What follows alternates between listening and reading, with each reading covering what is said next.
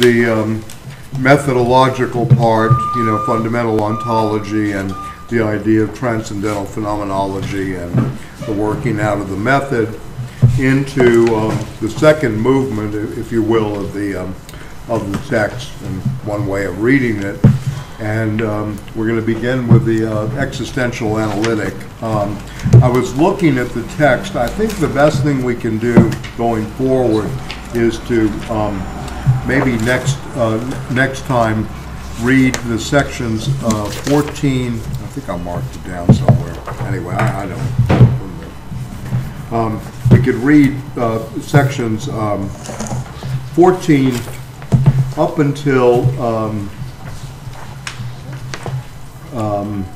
pages 63 through 89, 90, up to the fundaments for the ontological definition of the world. So this would be sections 14 through 19, in which he takes on the Cartesian cogito, the I think, I am, the great phrase of Descartes, the cogito, ergo, which is from the Greek ergon, which means you're working through something. So therefore means it's been actually worked through. It's an active work. It's an active connector soon. And Heidegger's position will be, in terms of the design analytic or the existential analytic that we're going to be engaging, is that the problem with the Cartesian moment is not so much that we think or that we are. The problem is he doesn't deal with both. That there are two verbs at work here: I exist and I think, and the thinking being is not talked about. So we're going to go over that with some rigor next week, in terms of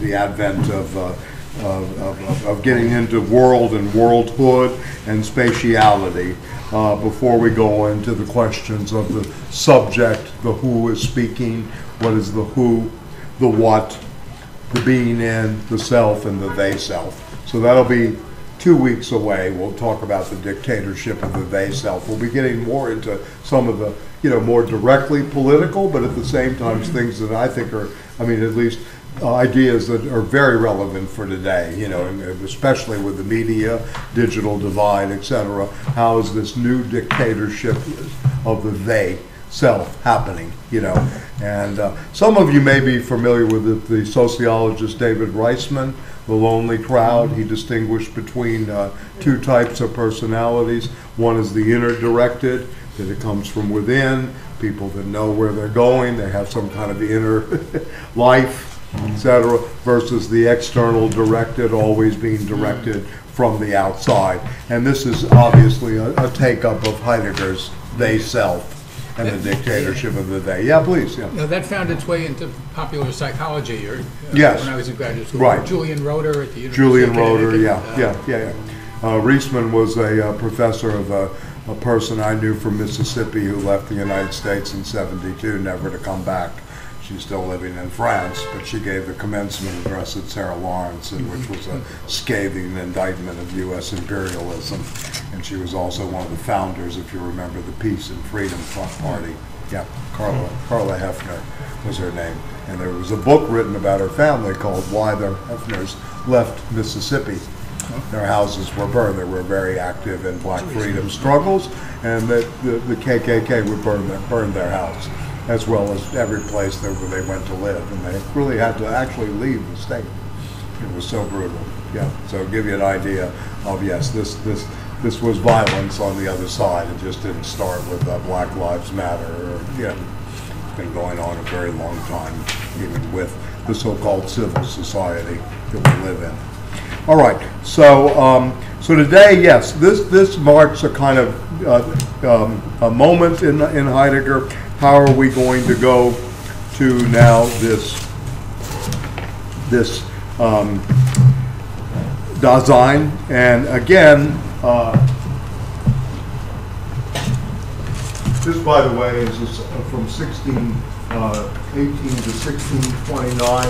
That comes up with this around 1627 to 28. The discourse on the method. That's the first time this is used. I think, therefore, I exist, right? which is the foundational moment of the sciences. Because he's looking for the epistemological base, right, to go back to this, point of foundational ontology, versus that of the fundamental. And it's the method, it's not a method, the method, the Cartesianism. And for those of you that are going to be in Stanley's class later, Adorno will make a commentary on the Cartesian positivism vis-a-vis the dialectic. There will be a section on that in the introduction to dialectics. What's that? What? The Adorno was amazing. Yes, it is. The first chapter was easy, sort of, but then by the third chapter, you're already in trouble. Like it's already, On top of And you notice Heidegger, how much we spent on medical issues today, or causality, and a lot of stuff that's far afield every from what sentence, it's actually doing. was like, This is the whole point. Thought that cannot be recodified. This is his point. This is why writing is a political practice for him. Always a political practice in what you write. It's not about making it easier, it's about making it harder, and that which the system cannot reappropriate for its own. This is why it is so difficult. And needless to say, even though Kant was a bourgeois philosopher, Fichte to a degree was a bourgeois philosopher, Hegel was a bourgeois. These are all people that are very interested in revolution, and they're not sitting around idly, saying we like the status quo. So there is this kind of new language that is producing new concepts, that's going on. And this is part of dialectics. And we'll talk about that vis-a-vis Heidegger as we get further into this. So anyway, we've been over the hermeneutical ontology. This is going to come back. The transcendental phenomenology and the epoches. Again, remember, he is still trying to engage what has been very trivialized in history, which is this question of being, which is the most universal, right, and emptiest of concepts. How do we get back to the meaning of being, into this ontological state of affairs, right? And how do we ultimately, begin to think this through the ontic back to the ontological? How is this going to happen? So anyway, so let me do this. I wanted to do this today just to give you a sense of some of these things. I did a little diagram. So I did a diagram. So we're beginning what is really called the existential analytic, right? Today. And it is only through us that we can actually interrogate the being, right? The indefinable, the self-evident, and the most universal. And, the idea here is to make more explicit what we're both vaguely feeling, right? We're trying to get back to something that, we don't really experience at some levels, right? We're trying to get, that's why it's still vague and bewildering, befuddling, etc.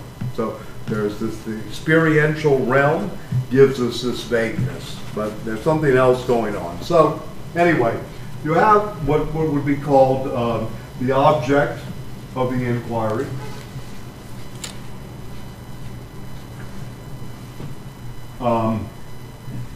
Being, capitalized, sein,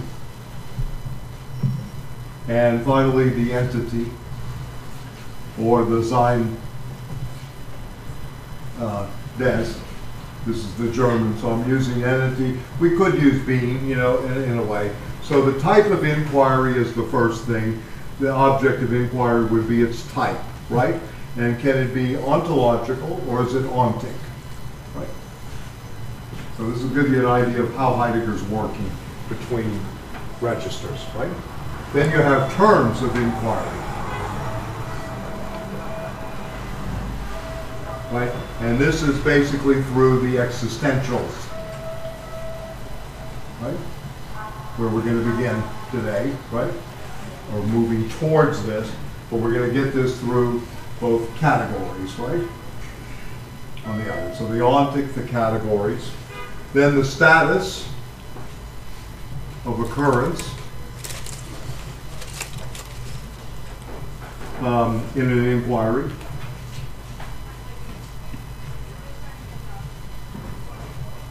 How many times does it come? What is its status? The one is, and we didn't really talk about this with the Adorno, but he's certainly aware of it, the factical, or what is called, yeah, facticity in some ways, versus the factual, right?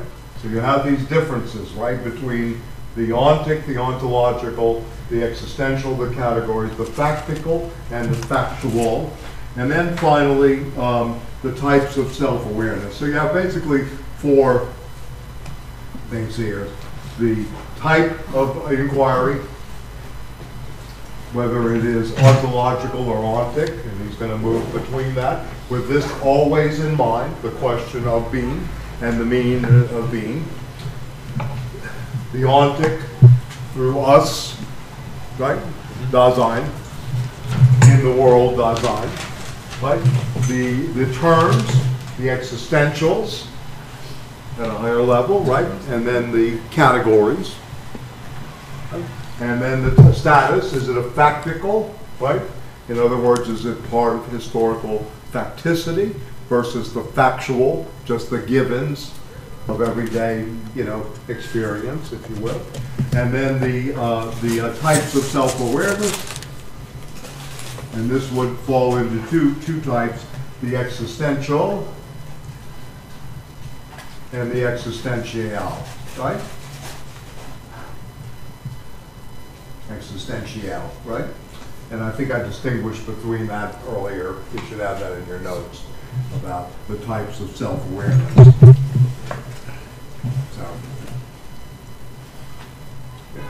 So this is also, if you say, we begin here again in altalic type. Chair over there, 'cause Yeah, no twist well, okay, yeah.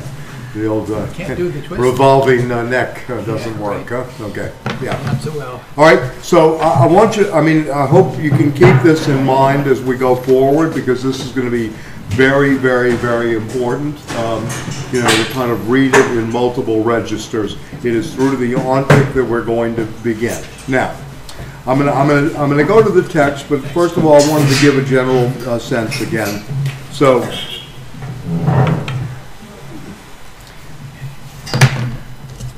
you're going to see that he's going to, kind of say that anthropology, biology, if you remember this, and psychology are not the disciplines that we're going to find the ontological, right? They are very much ontical disciplines, right? So he takes on what is the Leben, right? And Leben's philosophy, very much. He also takes on the biology, through life, yeah. The psychology through that the psyche is not, quote, an existential, right?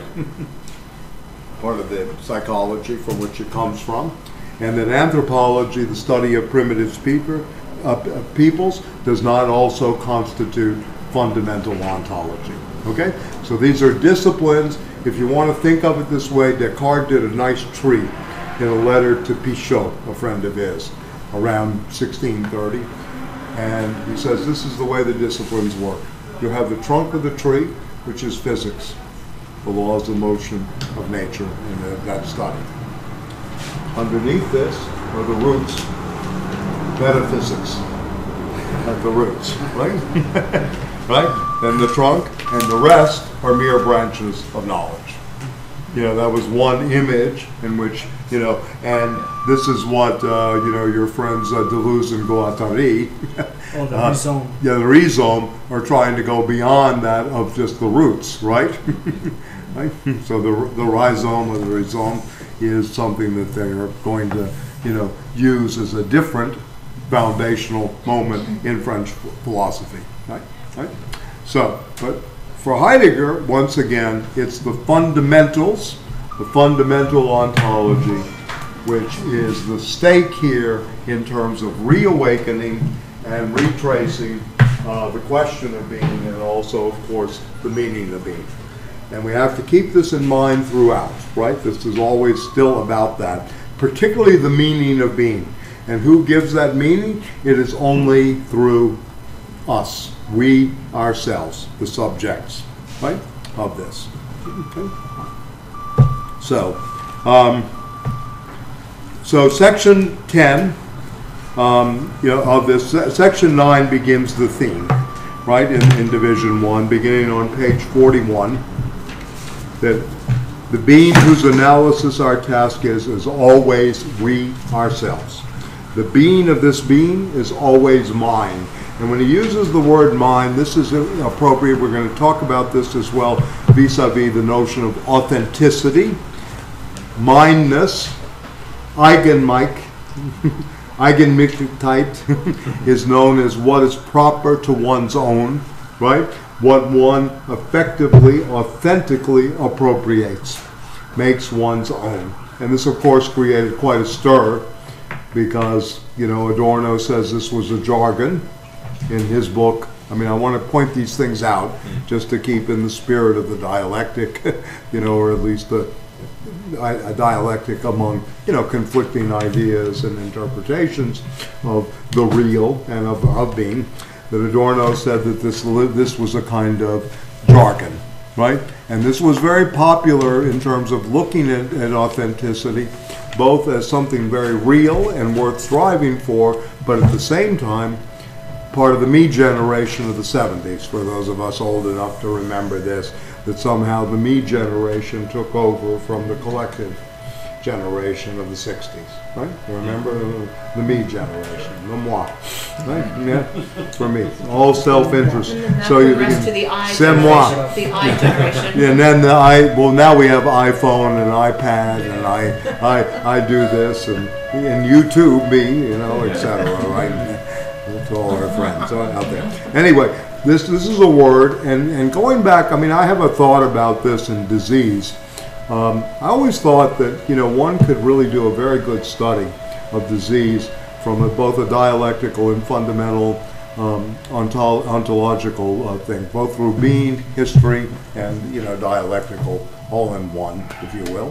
The hermeneutic and the genealogical and the dialectic, by talking about the inauthenticity of biochemistry. How the biochemical, cancer in some ways may be about the inauthentic, existence, and it translates into biochemistry. If you want to take, again, this whole approach, right? I mean, I'm just saying, this is not very speculative on my part. I mean, I have no idea of what the scientific evidence would look like. But it seems to me that people that are living really in the realm of possibility, right, and stay in that realm most of their lives, are much less prone to devastating illnesses, right, and defeating illnesses. I'm not saying it's 100% the case, but it seems to me if one is living in that innermost possibility, as Heidegger will talk about later, that one is, the same thing in terms of the quote-unquote, I don't believe in this term at all, but mental illness, mental disorder, psychiatric, all these kind of things. Again, in some ways it becomes a response, an inauthentic response to the situation or to the world. And most therapy is going to treat this as neurosis, right? Childhood trauma. I'm not saying you leave that out. But it seems to me a more valuable approach at this time is, again, to look at the underlying choices that one makes, right, in particular times in order to find out where maybe that inauthenticity went, or how this occurred. I'm very much speculating here, riffing off of Heidegger's language. But it's not a bad, and there's a very good book called Existential Psychotherapy by a man named Irvin Yalom, who really tries to bring choice back into, one's, life, right? One's life, and the choose to be, quote unquote, close to one's possibility. And it seems to me that what's derailed. Yeah. Go ahead. I'm listening. Are you saying that choice can alter biochemistry? I'm saying that an authentic response to a situation, yes, that sometimes if one is living in a neurotic relationship to certain situations in one's life. It can actually break down the immune system, you know, that there's a connection between psyche and soma in this way, right? Okay, but would you take it further and say choices you make lead to something like cancer? Well, not. No, I mean, not I'm like not telling you to go smoking. smoke again. No. You know, I did a lot of that in my day. But like Stanley said, being inward or. Yeah, I mean, what happens, it seems to me, is that you're really dealing with a kind of categories here of ressentiment to in a situation, a Nietzschean moment, as well as you're actually you're in flight from who you are. You know, to go back to the Greeks, because Heidegger is very much in conversation with destiny, you know, fate, these kind of terms. You know, I'm just saying that he's doing this. I'm not saying we need this language, but anyway, yes, this is the inauthentic response is to the flight from anxiety, right? When one is really making a choice, when one makes existential choices or life choices, one is in flight, you know, if one chooses a path, you know, that wasn't really them. That's You know? Nietzsche. Yes, it's Nietzsche too, yes, and Heidegger, yeah. No, Nietzsche has tremendous influence on all of this, obviously, yeah. I mean, amor fati would be another thing. You have to love the facts. You know, going to fatum here, instead of saying fati, right? Amor fatum is the love of all that there is, you know, in one's existence, right? This is another thing too, that you love the factical or the facticity. You embrace it and then you work with it. I'm just extending here. I mean, I'm just, you know, working on. Nevertheless, Nietzsche went mad. I didn't say he had to live it. He wrote it. Well, So did Heidegger. Heidegger Yeah. was in the hospital too. I was you know? about- He was? I He about was. to He say was that, yeah. institutionalized Right. too. Well, I don't know if he was. When he was young? Or? No, in 1949, around Yeah. the time he was having all the conflicts with the Nazi Purification Committee and Yeah, and all that. And he recertification. also Denazi. Maybe they took up tortured. another. No, then he took up another relationship with another young student, which didn't help his family life either. So between the two of them, Right. he ended up in a very nice institution. It sounds like this. The Germans are good at this. No, the director would go on walks with him, and you know. Yes. just- Well, that was Matter's boss, his friend. Yeah. That was his friend. Yeah. I'll have Who to- began, yeah, I mean, this is the thing, design analysis, right? Instead of psychoanalysis, you had design analysis. That's interesting. The analysis of being here. He said you were being here. Yes, right. And they had exercise, they had sessions on the ski slopes. We're so backward in America. We're so barbaric. So barbaric. Barbaric. Animal was too good a word that Cogent used. When Eliot went to the asylum in Germany or Switzerland, I forget. T.S. Eliot. And he quotes it in The Wasteland, I go to the mountains, there you feel free. Yes. I said, Marie, hold on tight. Yeah, hold on tight. and Right, you go I down, know, right? I hear you. Yes, yeah. So anyway, just to, you know, to broaden this a little bit, we'll come back to this. I mean, I have a kind of, that people that are really living out their, you know, possibilities, right, seem to be more immune to these kind of life-threatening, you know, terminal diseases early on in their lives. I mean, listen, I mean, when Stanley talks, I mean, Ellen was very depressed for many years, and, you know, and then she got lung cancer. Yeah, in some ways. I mean, you know, I know. I mean, I can think of a lot of people that I've known over my life that have had severe, you know, battles, right, in terms of life choices and situations, and then somehow something takes them over, like a cancer or a, you know. Yeah, probably smoking didn't do anything for her. No, that's true. She never smoked, though. Ellen Willis never smoked. No, since she had lung cancer. Did Stanley? Stanley never smoked either. You know, it's interesting. My my dad's this interesting Yeah. oncologist who retired. He Yeah. was philosophical. He said, and I think he was kind of paraphrasing Adorno, maybe unconsciously. Maybe he wrote it. You know, maybe he read it. I mean, he said that cancer can be thought of in at least two different ways. One is it's sort of like a contradiction within the body, like Yes. within being. Too much life.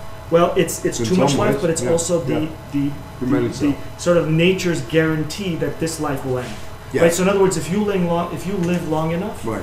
you will develop a cancer at a certain level. Right. Yeah. So he says that's one thing, but on the other hand, it can also be the product of our own actions. You know, stress, Right. smoking, Yes. in a horrible diet, right? Mhm. And he says then the medical intervention also adds another dimension to it. Right. You know, so it's sort of like these. It's like the dialectic between you and yourself, but also within yourself there is something that Yeah. can either go this way Yeah. or that way. You know? Right, but I want us to keep this proposition in mind that I threw out earlier, that's a Kantian proposition, because Heidegger's very much there. He's really thinking about possibility being higher than actuality. And unless one lives in this, tension, I always have to be in touch with my possibility, right? As a human being, as a Dasein in the world, right, being, I will, hopefully have fulfillment, satisfaction, some gratification in my life. If I'm away from that possibility, in a sense, I become more prone to the falling, that I mentioned earlier, the verfallen, to the addictogenic, to these kind of things. This is, I think, where he may be going here, and maybe what we can do with it. Because again, as Stiegler says, we need to have, an economy of contribution, which I would add to that is an economy of care, right? And you can build on Heidegger. This is something to me that's really lacking in an anti-Oedipus. Even though descriptively and phenomenologically, it's a masterpiece on schizophrenia and on capitalism and its contribution to schizophrenia. It's also a masterpiece in terms of its critique of psychoanalysis in many ways. However, what it doesn't give you is a new structure of care.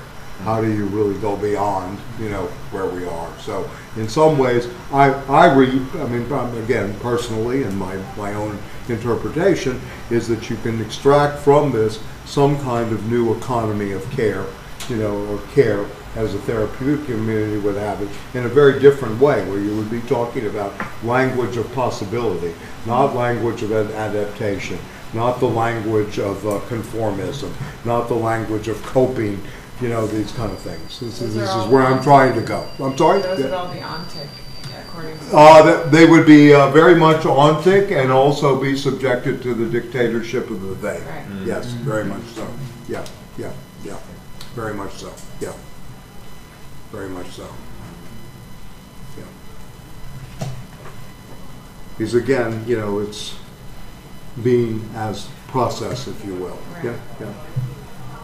So anyway, so you probably saw here, so going back to the text itself, as the being of this being is entrusted to its own being, it is being about which this being is concerned, and from this characteristic two things follow.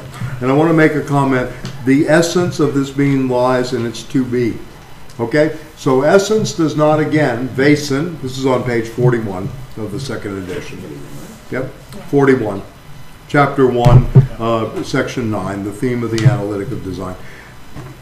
Wesen, once again, has a very becoming aspect to it. It is not fixed as we say, an essential or something leading to essentialism.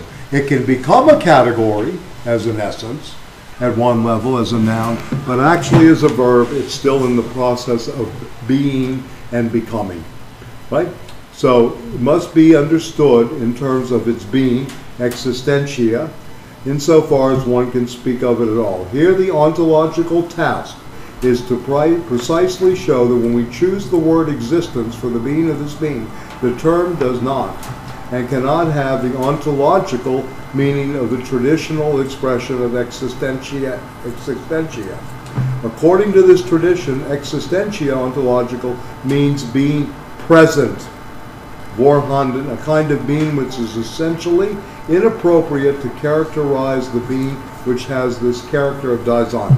We can avoid confusion by always using the interpretive expression objective presence for the term existentia, and by the attributing existence as a determination being to Dasein. Okay, so he's beginning to make these distinctions between being present, presence, and also the attributes of existence, only that we see in ourselves Dasein. The essence lies in its existence. The characteristics are not presence attributes of an objectively present being which has such and such an outward appearance, but rather, and this is important, possible ways for it to be, and only this. All being, one way or another, of this being is primarily being.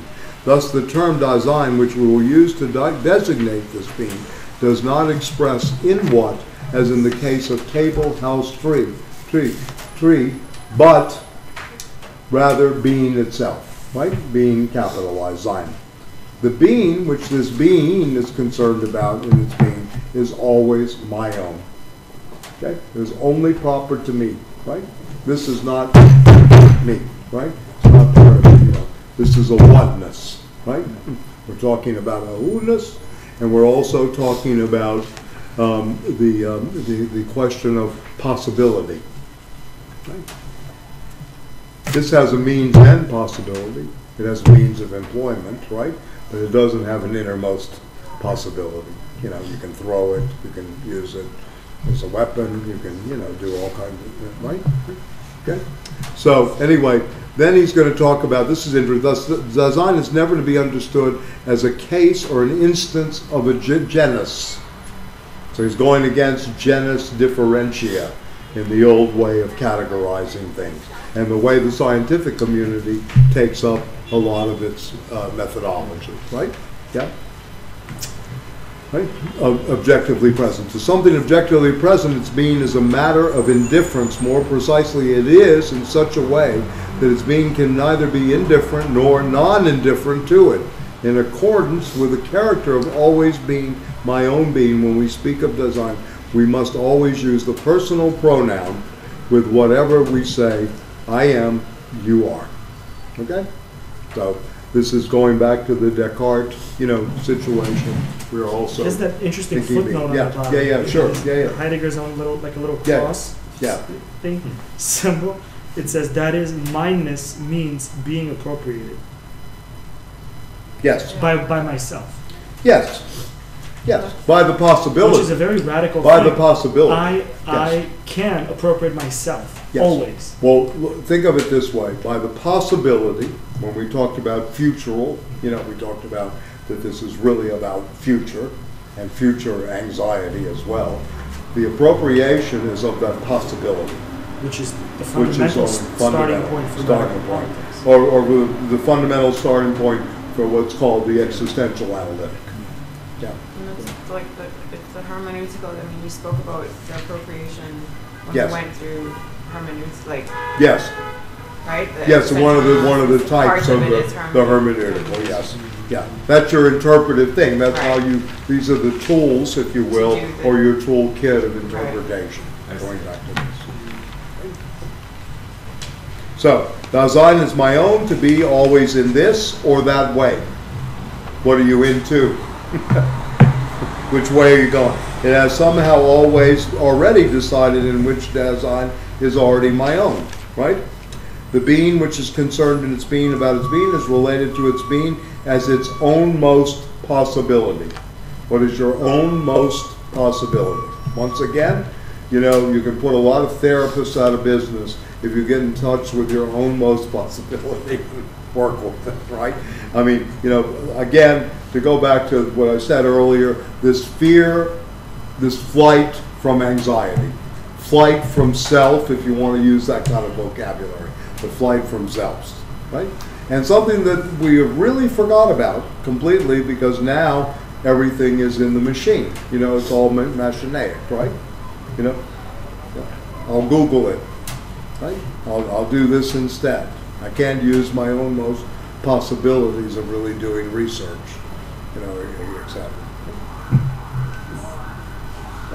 Anyway, So it can choose itself in its being, in its possibility, and it can lose itself, or it can never and only apparently win itself. It can only have lost itself, and it can only not yet have gained itself, because it is essentially possible as authentic. That is, it belongs to itself. The two kinds of being, the modes of being, I think mode would have been better, of authenticity, so he uses this language for the first time.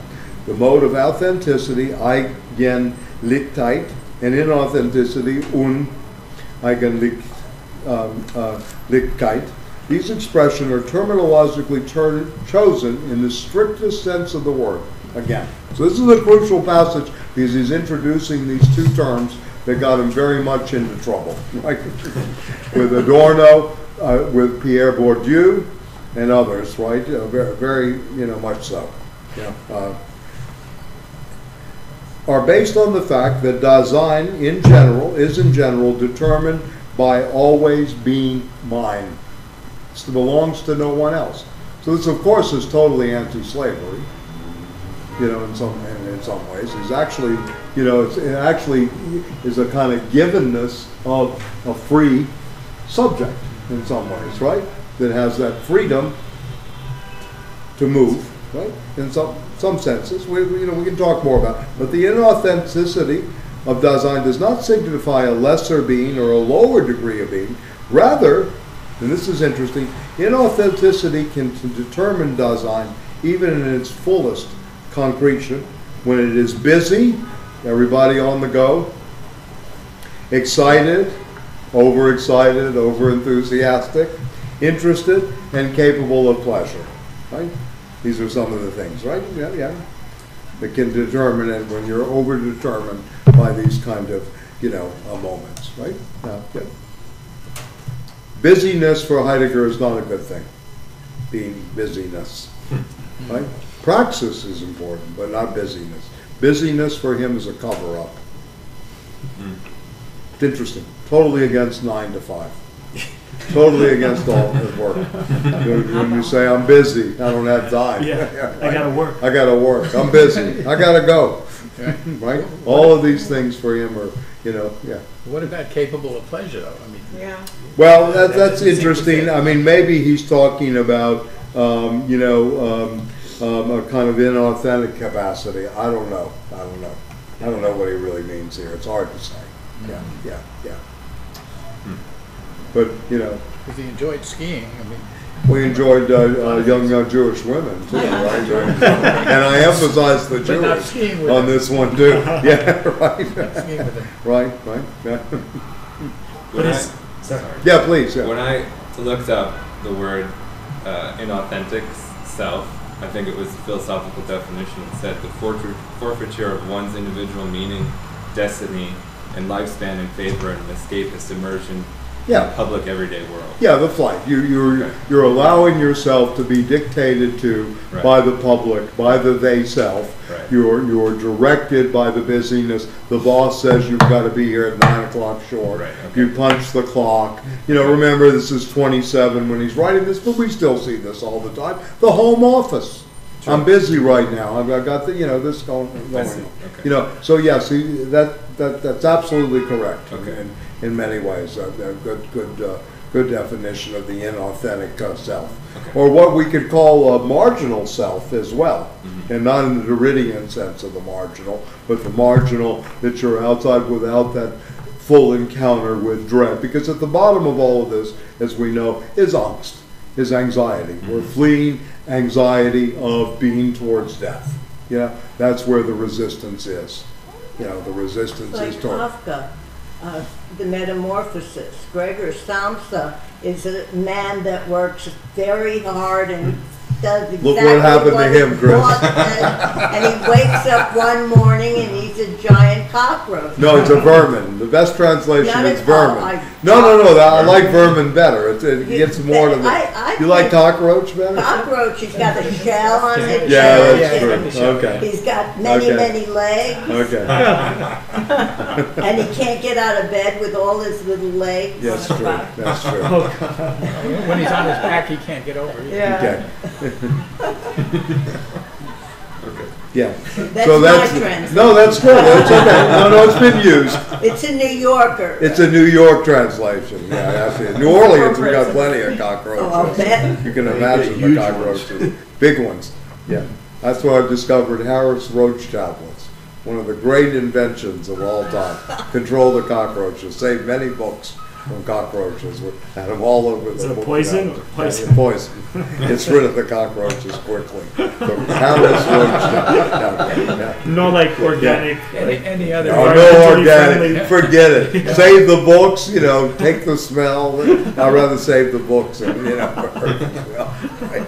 Anyway. But yeah, no, it's a good example. Gregor Samsa is someone, and also even in Kafka's terms, before the law. This door is for you. There's an avoidance of that door before the law, that section, which has been done excellent commentary by Derrida and the Derridians on Kafka's parable before the law, which is from the trial. Someone must have framed up Joseph K. Where in Delia the comment on? I'll get it for you. Yeah, it's in one of the collections, but it was published first as an essay. Yeah, I think it's in Glyph, one of the Glyph journals many years ago. But anyway, very interesting that you have this inauthentic response by Joseph K., who's actually framed up for something he doesn't do, but he can't face his own anxiety before the law, right? Cannot enter that door. I mean, this is interesting in terms of the existential, which, you know, we're speaking about here, Right. the authenticity or the inauthenticity. Does that mean that the Bukharin, when he was on trial, and he He's accepted- inauthentic as completely. Completely. Yes. I've got to say. No, they're terrorized by death. Here's a man who puts his life on the line, 20 years earlier, as a real leader, and then he capitulates to a party line, to a very regressed dialectic, I mean, I'm very ambivalent about He should have Uncle resisted. Joe, but He yes, should have he resisted, could have and resisted. with all the consequences. Yes, and you go with the consequences. So several people did, yeah, in some ways. And then you think of the great Hungarian Pulitzer, the philosopher. I mean, he used to laugh. He was interrogated by the Nazis for 9 months, and he would just laugh in their face every time they wanted names or they wanted hideouts in Vichy. Yeah, yeah. They offered to set They him used go to, yeah, if he yeah. They came said, out. you give us names, we'll let you go. You can go back and even teach. They told him. Yeah. Yeah. This was someone who was giving, the party members, the working class party members, lectures on materialist philosophy, underground in Vichy, who's captured by the Gestapo, tortured, interrogated for 9 months, wouldn't give him, they finally killed him. And there are many stuff, Mark Bloch, you can go through all this for this, this is a very, yeah. So, I mean, it's not an accident that this is being written. This is in late Weimar. Remember, we're only 6 years away from, and it was pointed out here, Heidegger had some relationship to the SA, not to the SS, right? On the left. Right. On the left of the... Well, they were, yeah, sort of. Sort of.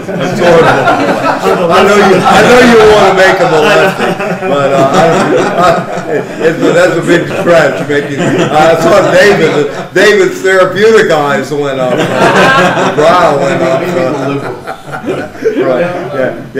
Yeah. I'm just thinking of the essay and, No, because it does keep popping up in the Yeah. other thing I'm reading, and trying to place the Night of the Long Knives and Yes. when they were eradicated, but it seems like Heidegger still, was looking towards the essay. But I gotta say this about the essay, because I was reading about them too a little bit, that there was a a lot to be said about it. no, but there was a tension between the people who were wiped out in the left, who had this kind of confused. A lot of them started in the Social Democratic Party, Yeah. right? But Right. they had this confused idea that once we took care of the state, and we're in the state, right? We overthrew the liberal state. Now it's time to go after the capitalists, right? In that sense, so there was kind of a misguided kind of understanding. They perceived themselves as sort of leftists, and that faction, Yeah, well, they were in a sense. I mean, And in a sense, they were, and Right. that's why they were killed in the Night of the Long Knives. In that sense, Mhm. Mhm. That's when he says National Socialism does not live up to the inner greatness of the movement. Right? And that's what Another Goebbels switched proposition of his too. Goebbels went to the He was other supposed side. to leave, Yes. but then in order not That's to get correct. killed, he That's went correct. to the other side. Yeah, yeah. But remember, the stakes here are enormous. I mean, still are, but I mean, you think about the enormity of the stakes here and what these people, when we sit around talking about Hegel's the lordship bondage relationship and the risk of one's life.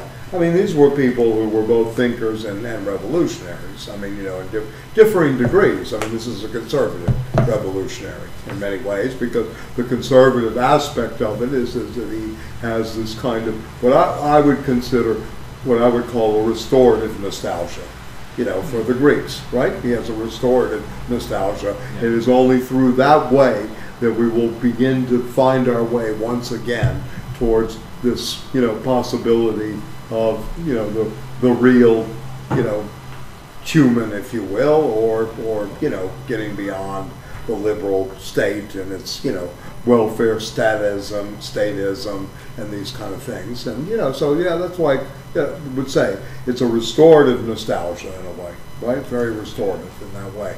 And what it's trying to restore is ontology.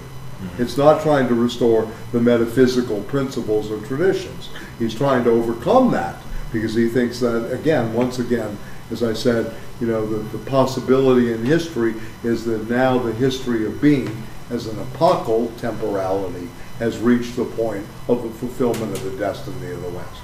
And Hegel's absolute knowing is one of these. That's the epistemological terminus, you know, and, you know, the tradition, and Nietzsche, the will to power.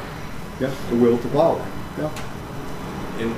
Please. In the Adorno, trying just to connect it up. Not to bring this to this. Yeah, no, it's okay. No. There's this interesting section in Lecture 5 where he talks about their irrationalism.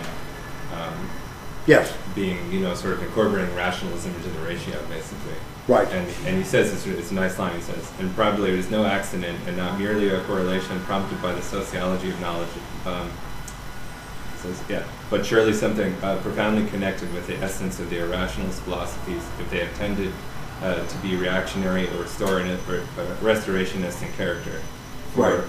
If for the moment I may say these words in a non-derogatory sense.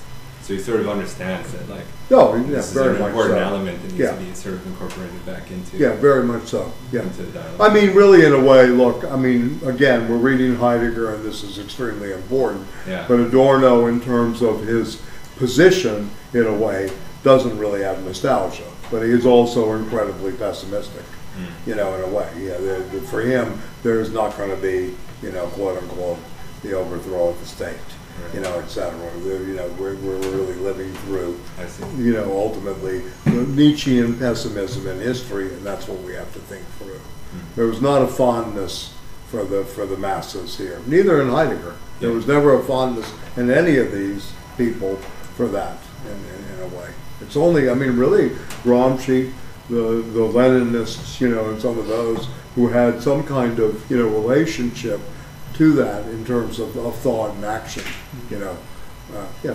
I mean, then of course the Politzers and the, you know, the Kojèves and these, and Lukács, yeah. Although Lukács never really was, you know, I mean, he had that going on, but was late, yeah. And he's also, he's part of that elite Austro-Hungarian Empire, you know, very wealthy, privileged class too. Yeah. But he did kind of, because we talked about today, Lukács went to the Soviet. I remember reading in his biography about when he was underground in 1920, 1919, he carried a gun. I mean, there was a certain visceral sense of being on the margins. Of course. You know, yeah. It wasn't. You couldn't see Adorno carrying a gun. No. You could see Heidegger carrying a gun. You could see. And maybe bigger than a gun. A shotgun. Yes.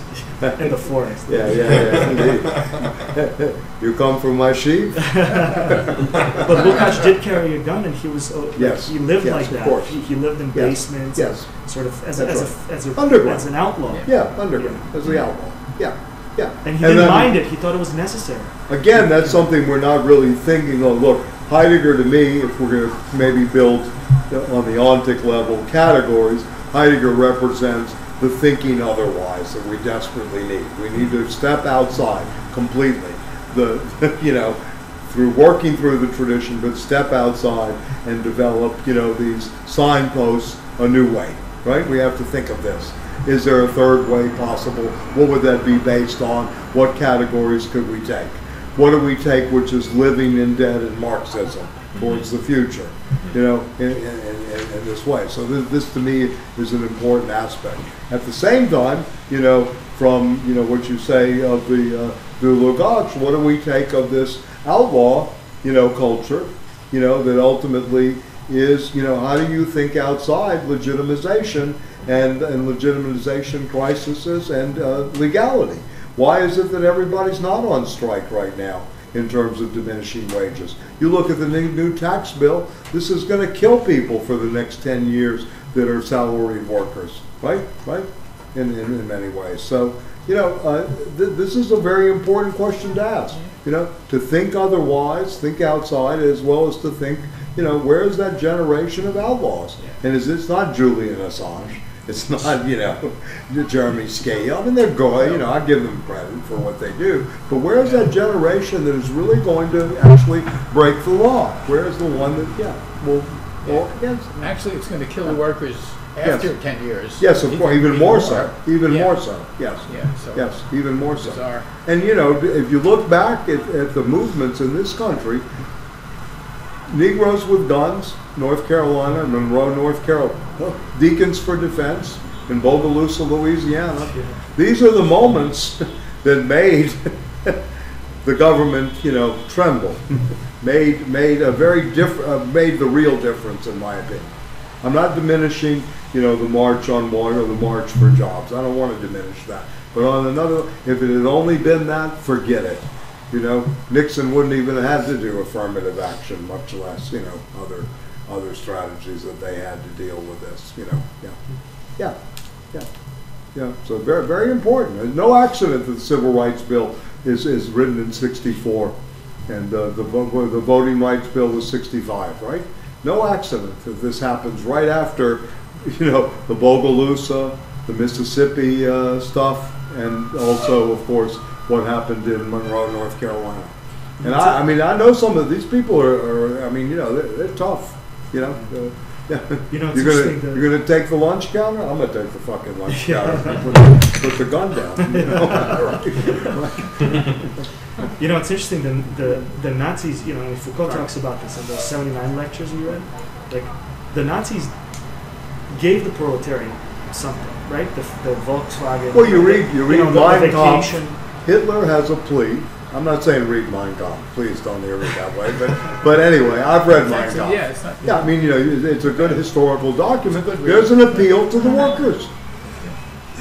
And then the There liberals is. today, Really. the neoliberals today are not even doing that. They That's don't even like correct. to do that. If you really think about it, Trump and Bannon are much better students of history than Clinton and those people, all those high-powered Yaleys and Harvard-educated people. Forget it. They're much smarter in terms of the psychology of everyday life. Yeah. No, you got to get rid of them. Well, Phil, what do you have in I'm mind? joking.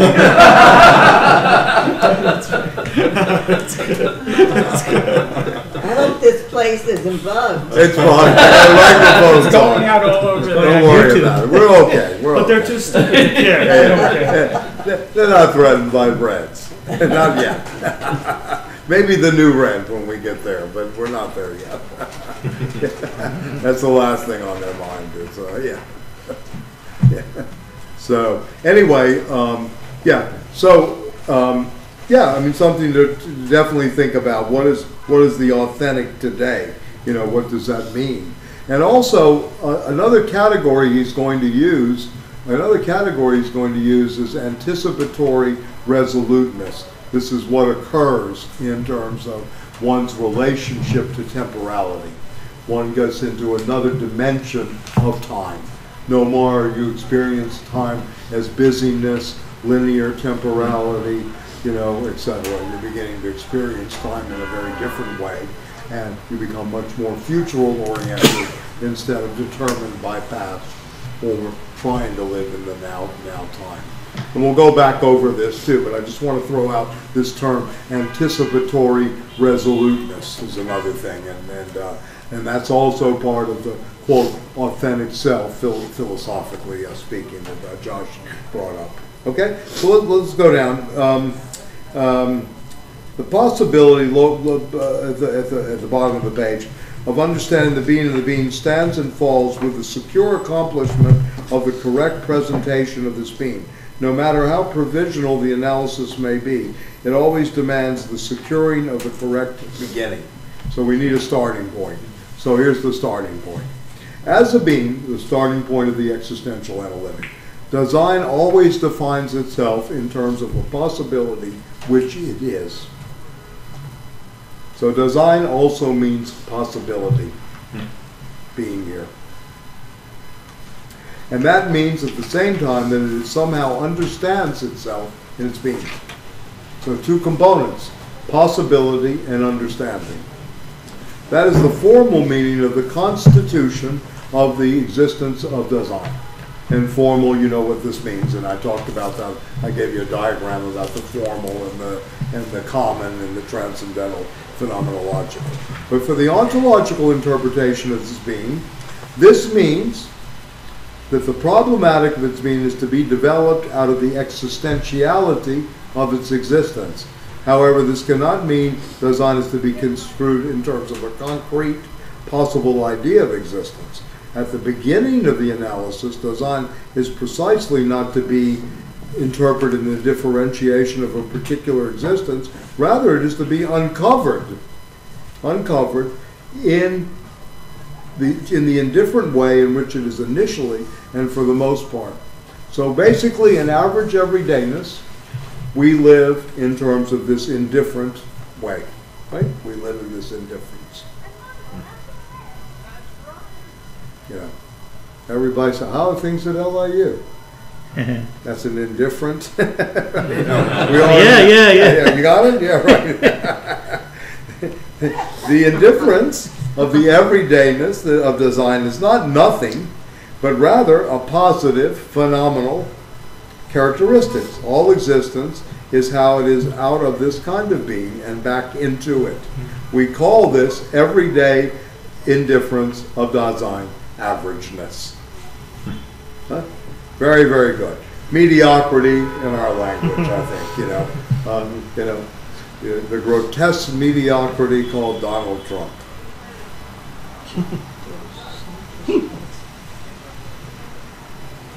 That's you know, Marx used that phrase. You know who he called the grotesque mediocrity? Yeah. Louis the Napoleon. Louis, oh yeah. Yeah, in the 18th Brumaire. Yeah. Yeah. Well, he was kind of the Donald Trump of his time. He was. Yeah. Oh, yeah. He was very good at getting the rabble. Mm. He was very good at rounding up the scum. Yeah. Exactly what Trump does. Yeah. Speak to the base. He was excellent at this. We're living through this kind of second level now of the thing. I call him President Mimeo, but I won't give you the hour and a half of Putney Slope, which I know by heart, the movie. But anyway, So the midget is the President of the United States, although he's a smart midget. The midget's smart in Putney Slope, too. But anyway.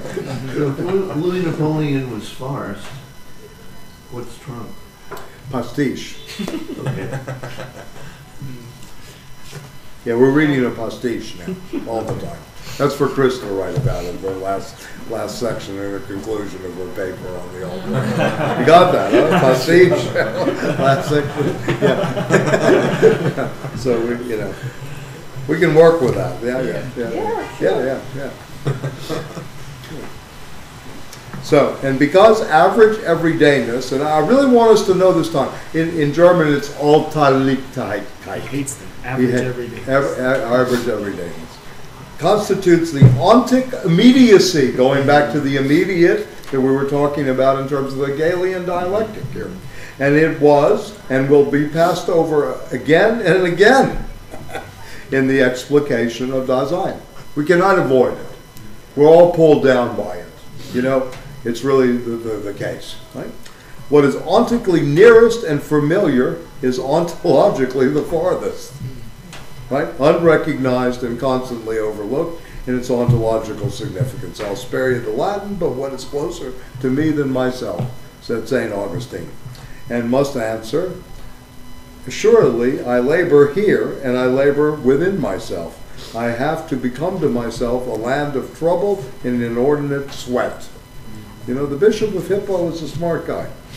Certainly worth reading the Confessions, especially Book 10 and Book 11 on memory and time. And, you know, very, very worthwhile, you know, even though, you know, City of God, Confessions, yeah. He's a thousand plateaus, too.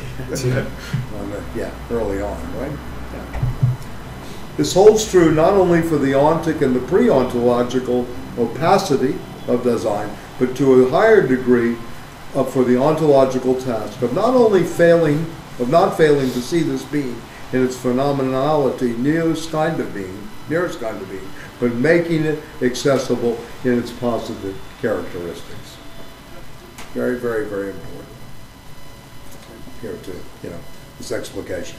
But the average everydayness must not be understood only as a mere aspect. In it too, and even in the mode of inauthenticity, this structure of existentiality lies a priori.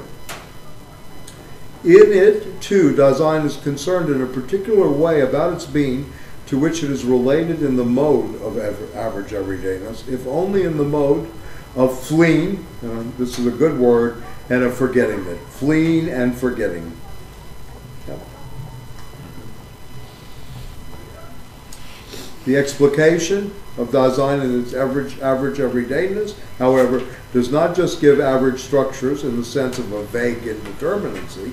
What is ontically in the way of being average can very well be understood ontologically in terms, and this is interesting too, this in a way is a kind of, I think, a signaling to the left.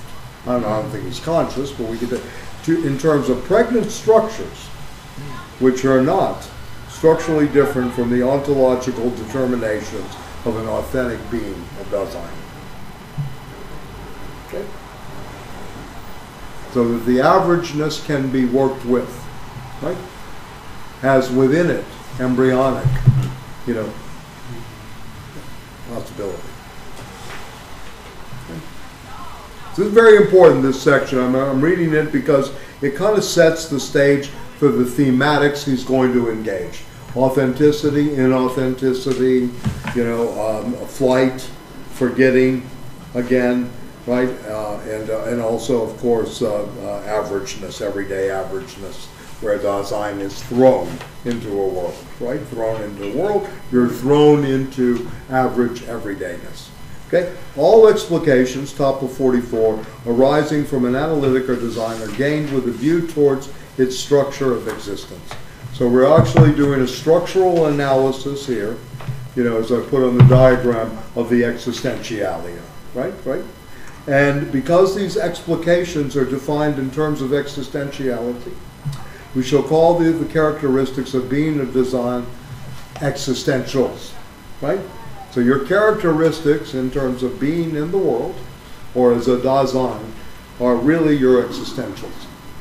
You know, when you say my existentials are this and that, you know, not your physical characteristics, but your modes of living in the everyday world, right? These are parts of your existentials, right? They are to be sharply delimited from the determination of being of those beings unlike Dasein, which we call categories. And I have that on the board, as you can see, the existentials versus the categories, so the being versus the entities, right? I hope this is going to start to help. I mean, that's the point of, you know, mapping it a little bit, right? This expression is taken and retained in its primary ontological signification. As the exemplary basis of its interpretation of being, ancient ontology takes the beings which we encountered within the word noin or logos, was regarded as the manner of access to those beings. It is there that beings are encountered. The being of these beings, however, must be comprehensible, and this is interesting, in a distinctive letting be seen. A letting be seen. Don't force the sight. right? This is a letting be seen. Try to think about this too. You're kind of freeing up a horizon to let something be seen, right? In a way. Yeah. So that this being is comprehensible from the very beginning as what it is and already is in every being. In the discussion, the logos, again, the study, if you will, of beings, we have always previously addressed ourselves to being. This addressing is categoria psi, categorization, the categories, right? Again, how we categorize. That means, and as I said last week, and Rachel remembered well, first of all, to accuse publicly, to categorize, is to accuse publicly. You know? Yeah. This is what I don't like about identity politics. It's always using categories. It doesn't really deal with the existentials. It's a problem. It's a real problem in terms of everydayness. You think I'm white. You don't know what I am in my existentials. Anyway, I'm playing. But anyway, it's a very rich, this is a very subversive text. I mean, in this context. Yeah. So in other words, if your politics are based on categorization, you're essentially not a you're mired in average. You're being unlike design. So you're like a table. Essentially, you have categories and in other words, it's a form of dehumanization. Well, you are dehumanized in the sense that you're accused publicly. You are put into an accusative case. You're no longer in the genitive case. Yeah. So think about this too. See, this is where Derrida can take this and then start talking about language cases and all of this, which is, very interesting. He'd look at the genitive, right? Well, the accusative is the object. You're objectified. The accusative in grammar is the object in grammar. Yes. So you're objectified. Yes, absolutely. You're categorized. Right. See, I know. Yeah, I see that. Categorized and cathected. Yes. That's what happens in diagnostic standard manuals. You get categorized and then you're cathected. Right, David? I mean, that's the way the DSM 3, 4, 5 all work. 4, 5, 6, 7. Yeah. That's always worthy of deconstructing. Right. Yeah. Anyway, okay, so let's go on. This letting be seen is very important. This will come back again in the later Heidegger. That this being is comprehensible from the very beginning. Okay, so let's go on. This means, first of all, to accuse publicly, to say something to someone directly and in front of everyone. So this is the public sphere at work, right?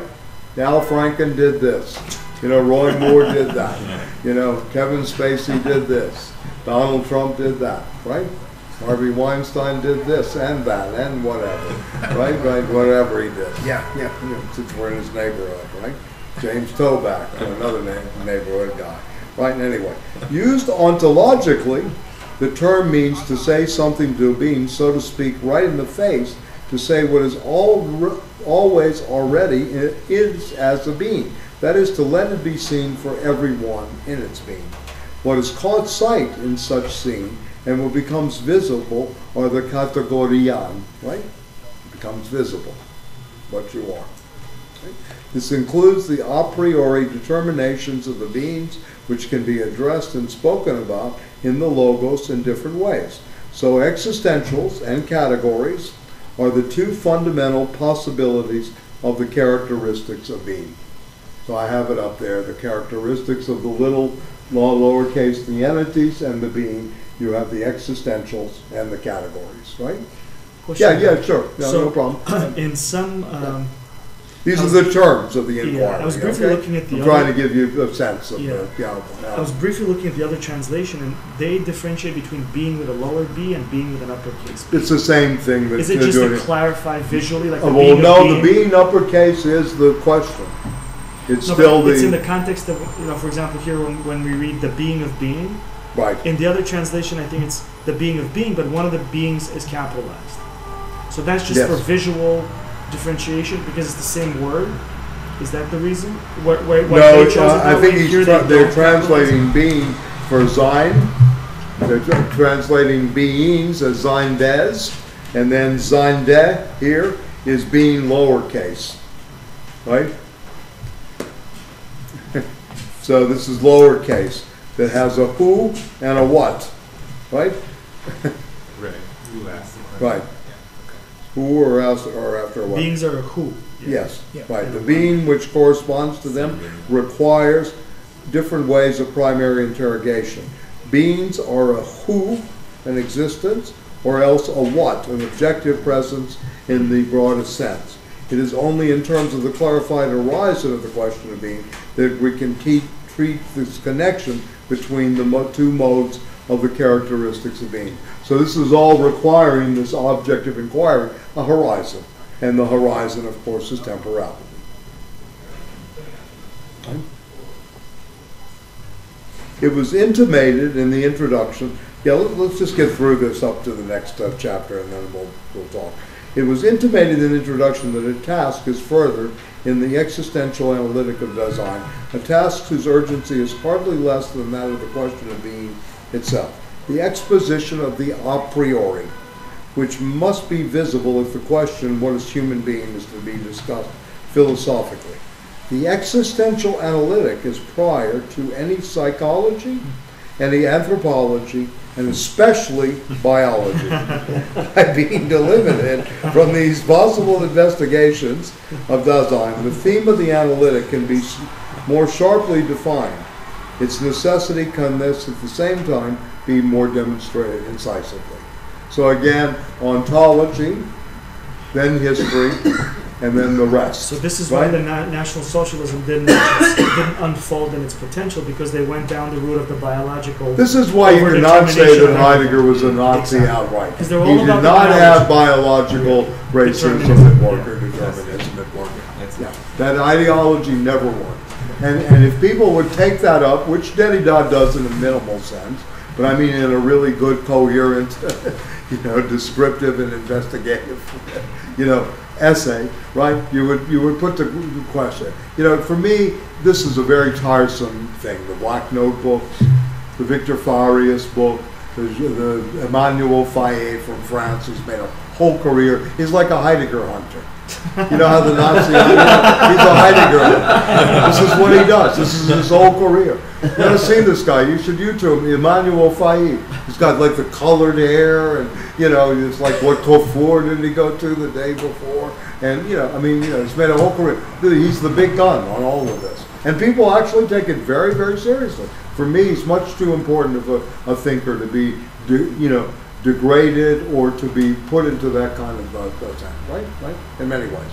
Just like, you're going to tell me, okay, so Marx wasn't a good father. What does that mean? Look how these people live. And then they're going to dream of this communist society. He couldn't feed his children. He couldn't put food on them. This is the kind of nonsense in some ways. I like the way Heidegger would teach Aristotle. Aristotle was born, he worked, and he died. Let's get to the work.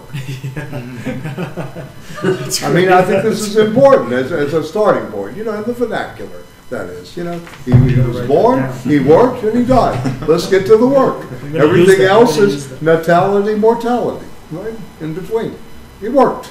Yeah, this was what it was about, right? So maybe the capacity for pleasure was secondary, David. I don't know. Go back to that. I don't know. He's not my type of guy. I mean, I'm not interested in the country huts and the Black Forest in my case. I like the cosmopolitan I think anything that pulled him out of himself, he didn't like. I mean, because when he really got down to writing this, being in time and philosophizing, he withdrew into himself.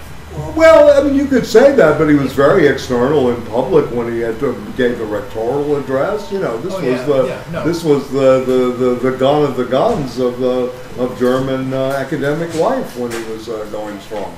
So he was very much out there, out in the public. He wasn't reclusive or autistic or anything. But he just valued being able to go inside, when he needed to do his real Yes, thinking. of course. Well, so did Marx at the British Museum. Yeah. And Yeah.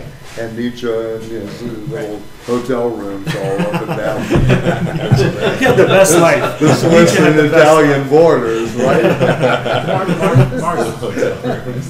a bad life. Freud wakes up. I didn't know that was a brothel. Hegel too apparently spent a lot of time in brothels. Right. So any questions on this first section? I think it's good because it gives you a kind of overture, if you will, to what is, known as the existential analytic. It gives you a kind of, the interrogator will be Dasein. I told you the funny story. We did this little skit in the House on Un-American Activities with Jesse Helms, interviewing Heidegger. Heidegger, Professor Heidegger, who is this Dasein? Who is it? Heidegger is Dasein. Who? What? And you are go back and forth. Jesse Helms, the Southern senator, with the German peasant. Who is this Dasein? What is this code? Well, you can read this code. Who's on first? No. What's on second? Right. There was in the Soviet Union there was a famous comedian who was Jewish, but he had his skit was he was playing a Georgian who has a name which in Russian sounds "and yours." Don't tell. So he would be like, "What's your name?" And he'd be like, "What's yours?" And the guy's like, my name is, Michael, but what's yours? And yours? And this goes on for 45 minutes and it goes crazy. That's good. Yeah. So anyway, okay, so this is this part of it. Okay, so the next part is again, and I think this was pretty self-explanatory, I would suspect, how is, the analytic of design is to be distinguished from anthropology, from psychology and biology. So we begin with, we must show that all previous questions and investigations, top of 45, which aim at design, fail to see the real philosophical problem, regardless of the factual productivity. Again, the factuals underneath the entities, right? They're factual. Yeah, go ahead, please. No, I find it interesting, the little footnotes, which are actually his additional thoughts. He often stresses or emphasizes things more, because in this case he says all previous questions and investigations which aim at design fail to see the real philosophical questions, but then underneath he said they did not aim at design at all. Right, exactly. Right. Even harsher. Right. Yeah. It's good. It's good. The annotations, like Arto, you can imagine. The annotations there. Right. When you get older, you write less. Oh, I heard it before. Anyway. Okay. So let's go on. Thus, as long as they persist in this attitude, right? This is good. I mean, I love this tone of like, as long as you persist in this attitude, they may not claim to be able to accomplish what they are fundamentally striving for at all. In distinguishing the existential analytic from anthropology, psychology, and biology, we shall confine ourselves to what is in principle the fundamental ontological question. Thus our distinctions will be of necessity inadequate for a theory of science simply because the scientific structure of the above-mentioned disciplines, not the scientific attitude of those who are working to further them, has today become completely questionable and needs new impulses which must arise from the ontological problematic. So this whole section, it's time to overthrow all these disciplines and put them back on fundamental ontological status. Historiographically, the intention of the existential analytic can be clarified by considering Descartes, to whom one attributes the discovery of the cogito sum as the point of departure for all modern philosophical questions. He invests the cogitari of the ego within certain limits, but the sum he leaves completely undiscussed. Even though it is just as primordial, this is another crucial word he's going to be using going forward, the primordial possibility, primordial being, as the cogito. Our analytic raises the ontological question of the being of the sum, of the I am. And only when the sum is defined does the matter of the cogitanis become comprehensible. Right? Okay? At the same time, it is of course misleading to exemplify the intention of the analytic historiographically this way at all. In this way. One of our first tasks will be to show that the point of departure, and this is important too, for an initially given ego and subject, totally fails to see the phenomenal content of Dasein. Every idea of a subject, unless refined by a previous ontological determination of its basic structure, still posits the subjectum, the upokemion. I'm going to talk a little bit about, that's an underlying substance, the hypokemion, that is really being translated as the subjectum underneath the subject, right? Hypokemion really means underlying substance, along with it, no matter how energetic one's ontic protestations against the substantial soul or the reification of consciousness. So he's very well aware of some of the stuff going on in terms of how consciousness has become reified.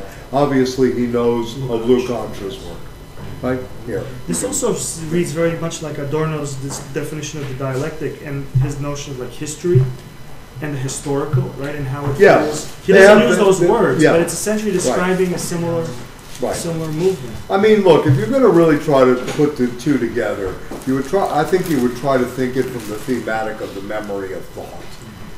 This is really what it is. Thought is memory, in some ways, or the memory of thought, if you're going to try to put Adorno and Heidegger together and take it that way. And they do have similar kind of notions of history. They're certainly not developmentalists in history. They're not stage theorists in history. They do have both this very vast temporality at work, in Heidegger's case, epochal. In Adorno, he's going to fight against eternal truths. Right? Yeah. So we have all this going on. So yeah, we'll come back to that the more we read. Yeah. So the soul, consciousness, the spirit, and the person. All these terms name definite areas of phenomena which can be developed, but they are never used without a remarkable failure to see the need of inquiring about the being of the being so designated. Right? So thus we are not being terminologically idiosyncratic when we avoid these terms as well as the expressions, and again for biology, life, Leben, human being, Mensch, in designating the beings that we ourselves are.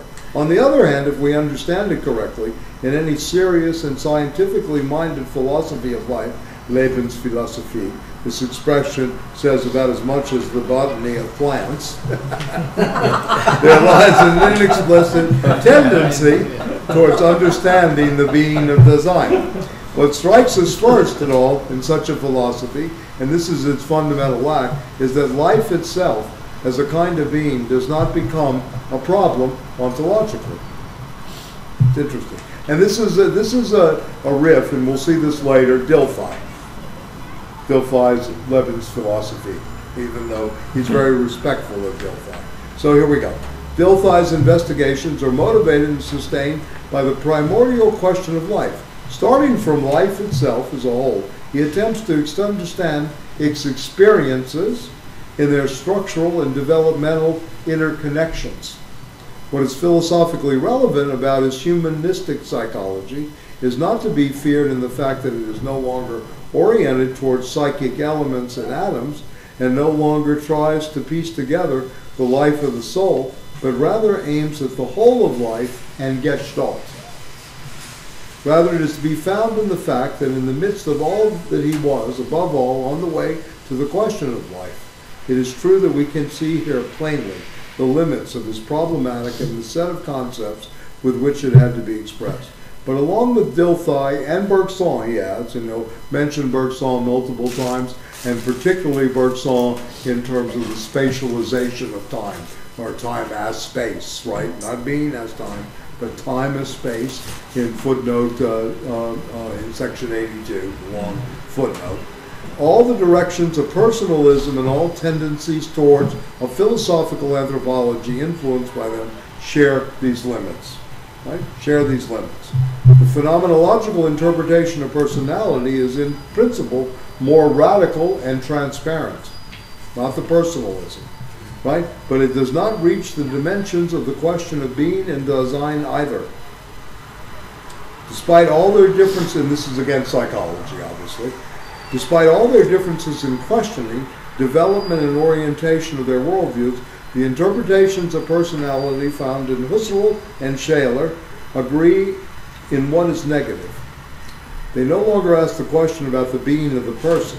We choose Scheler's interpretation as an example, not only because it's accessible in print, but because he explicitly emphasized the being of the person as such, and attempts to define it by defining the specific being of acts as opposed to everything psychically.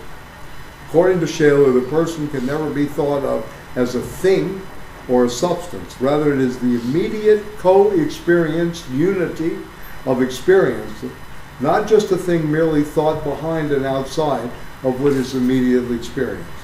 The person is not the thing-like substantial being, and furthermore, the being of the person cannot exist in being a subject of rational acts that have a certain lawfulness.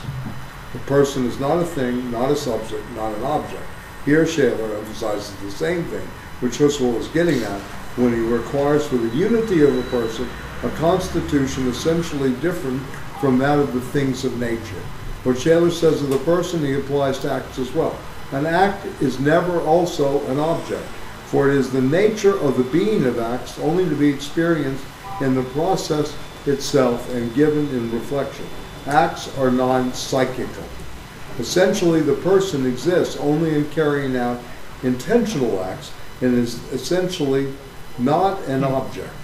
Every psychical objectification, and thus every comprehension of acts as something psychical, is identical, and here we go, with depersonalization. In any case, the person is given as the agent of intentional acts which are connected by the unity of meaning, and thus psychical being has nothing to do with being a person. Acts are carried out, the person carries them out. But what is the ontological meaning of carrying out? How is this kind of being of the person to be defined in an ontological positive way?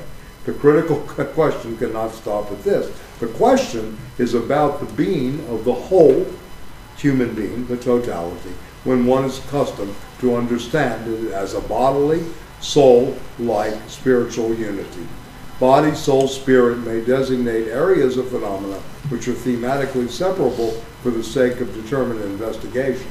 Within certain limits, their ontological indeterminacy might not be so important. But in the question of the being of human being, this cannot be summarily calculated in terms of the kinds of being of body, soul, and spirit which have yet first to be defined. And even for an ontological attempt which is to proceed in this way, some idea of the being of the whole would have to be presupposed. But what obstructs or misleads the basic question of the being of design is the orientation thoroughly colored by the anthropology, there's Nietzsche, of Christianity and of the ancient world, whose inadequate ontological foundations, personalism and philosophy of life also ignore. Traditional anthropology contains the following. So now he's going to take on this discipline, right? The definition of human being, rational animal, rational life. The kind of being of the Hawthorne is, however, understood here in the sense of being present and occurring. The logos is a higher endowment whose kind of being remains just as obscure as that of the being so pieced together. The other guideline for the determination of the being and essence of human being is the theological one. So we have the anthropological and the theological, and he goes on to this too from Genesis, let's make man in our own image. He plays on the Greek here, the Latin, I'm sorry. From this, Christian theological anthropology, taking over from the ancient definition, gets an interpretation of the being we call human being. But just as the being of God is ontologically interpreted by means of ancient ontology, so is the being of the finite end to an even greater extent. The Christian definition was de-theologized in the course of the modern period, but the idea of transcendence, that human being is something that goes beyond itself, has its roots in Christian dogma, which can hardly be said to have ever been made an ontological problem of the being of human being. This idea of transcendence, according to which the human being is no more than a rational being, has elaborated itself in various transformations. We can illustrate its origin with the following quotations. I can't translate that he does. For the fact that human beings looks towards God, and his word clearly shows that according to his nature, he's more closer, more similar to God, somehow drawn towards God, and without doubt, everything flows solely from the fact that he is created in the image of God. That's Calvin, that's Zwingli, right? And the earlier one's Calvin. I guess it's the same kind of thing. Let me just look at the Latin. Well, the intelligence, the prudence, your judgment, etc. And most of you know Calvin is the institutor of interest-bearing loans. It's John Calvin who gives the moral justification for interest-bearing loans. Up until that time, Calvinism. Yes. I just had to throw that in. That's a little footnote number 10. We should put in materialistic interlude. Right.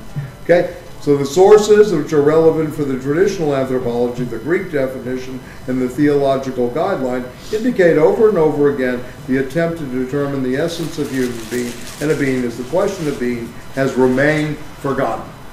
It has not approached fundamental ontology. Rather, this being is understood as something self-evident in the sense of this being, present of other created things. These two guidelines intertwine in modern anthropology, where the thinking thing, res cogitans, consciousness in the context of experience serve as the methodological point of departure. This is the foundation of modernity, of philosophical modernity.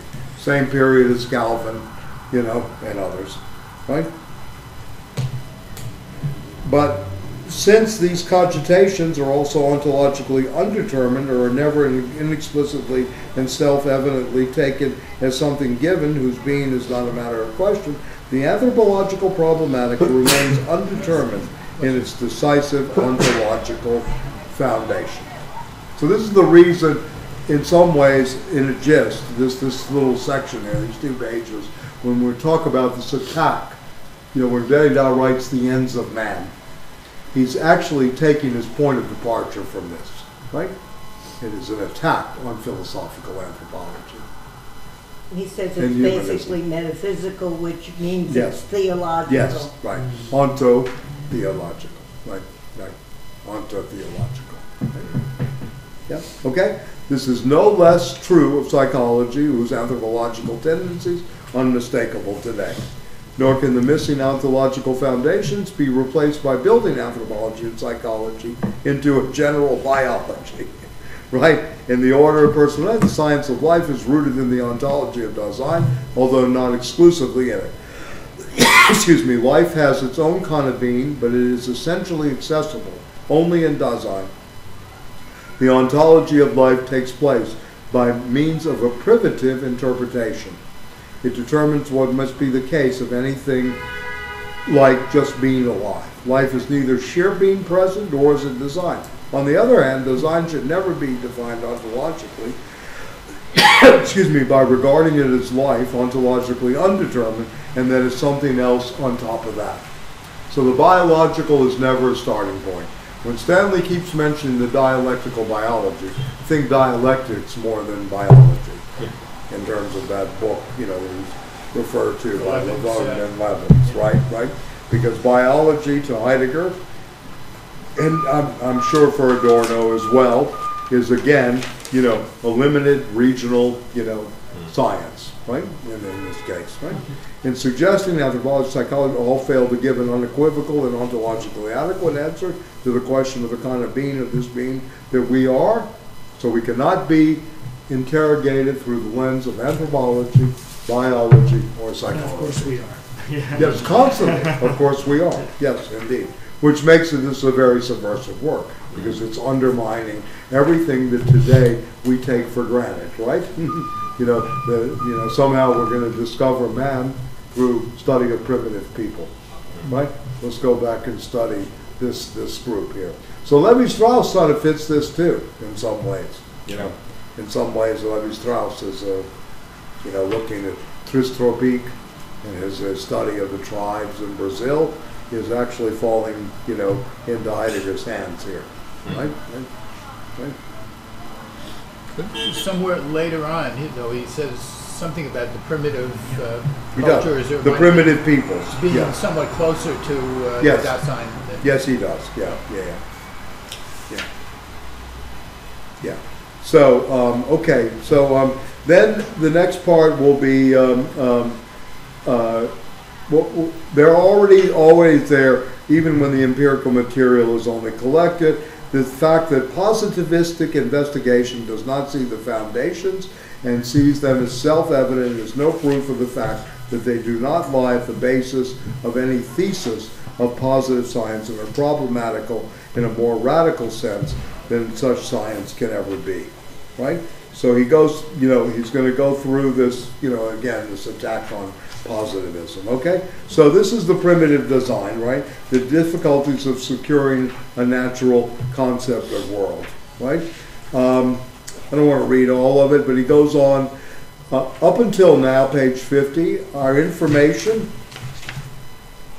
about primitive peoples has been provided by ethnology.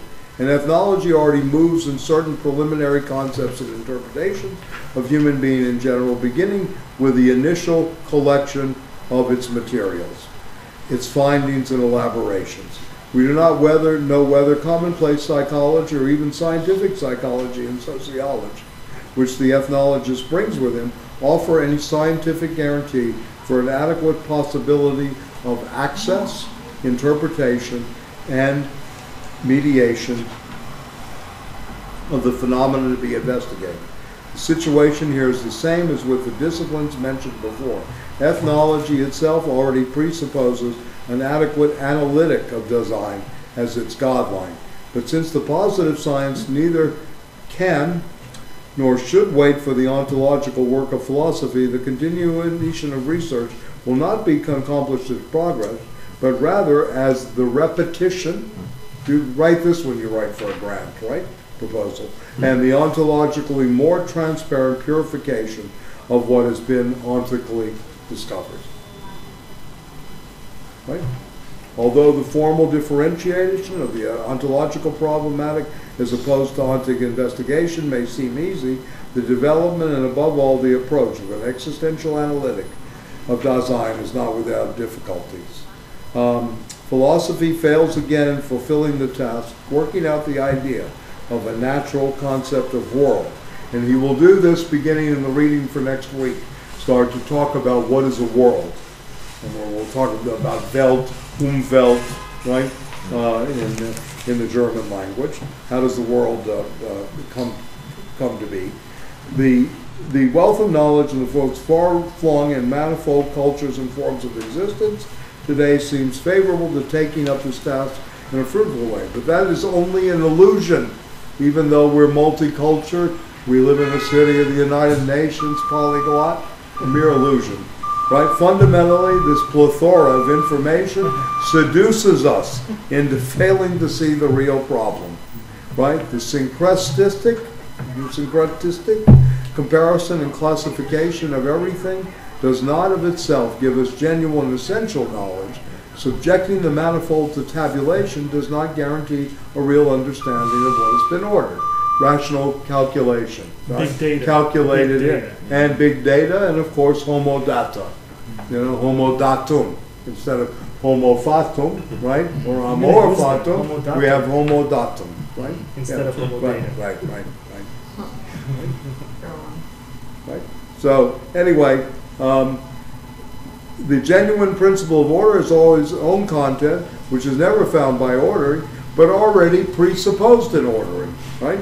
So again, he's attacking Descartes here in an implicit way. Descartes gives you order of reasons in his method. When he goes through the sufficient rules of logic, Descartes says first, that what appears to me as self-evident That is which is clear and distinct.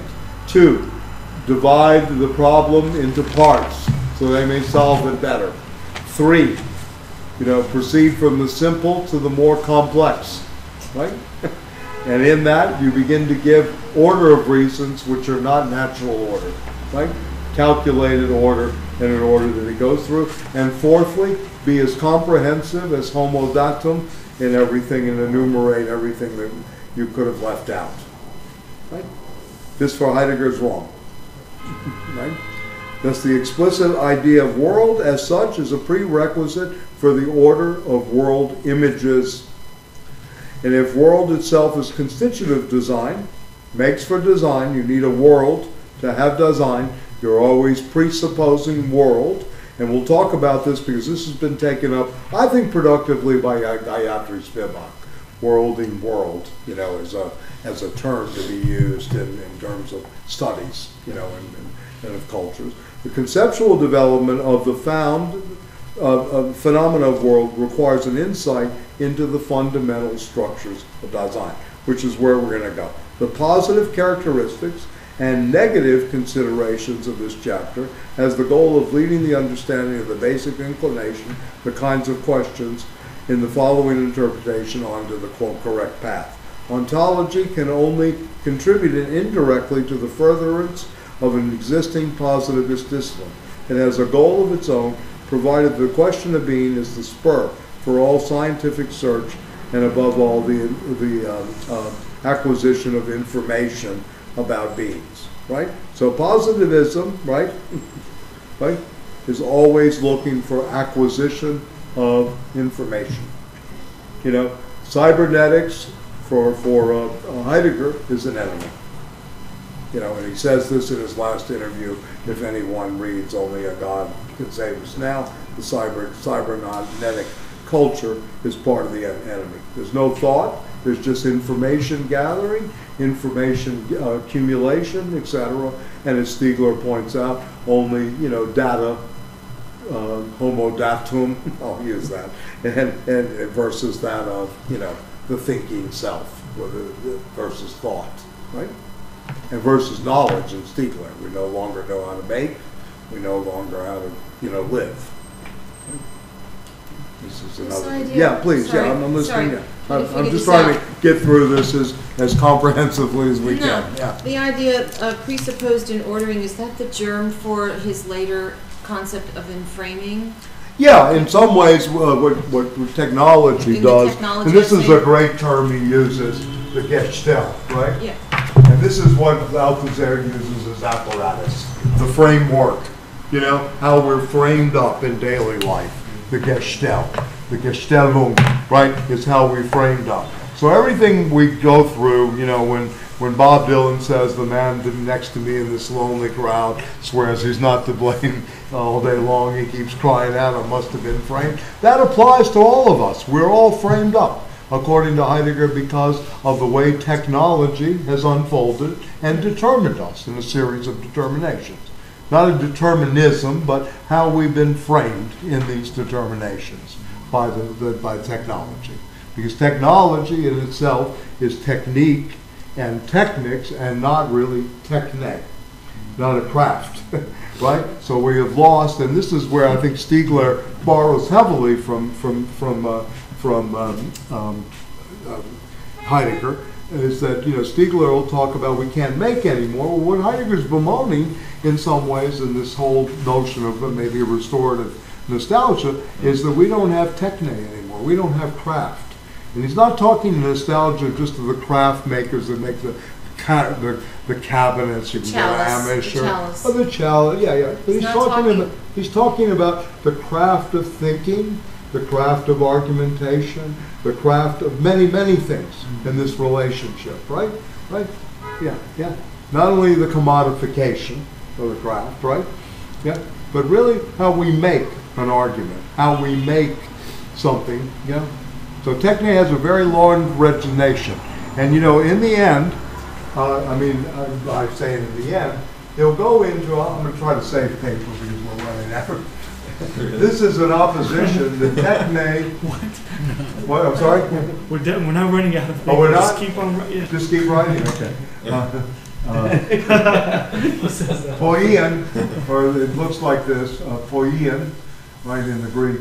The poetry and techne become a kind of opposition that's going on, but a very productive tension. You know, where one's not negating the other, but they're in tension going forward. So Heidegger has this, and he points towards this, and it's interesting that Heidegger, Adorno, and Lukács always, and they end up sort of in the same boat, if you will, towards the end. It's really in the aesthetic, right? They really end up, one with the poetic, right, and the origin, the Ursprung of the work of art.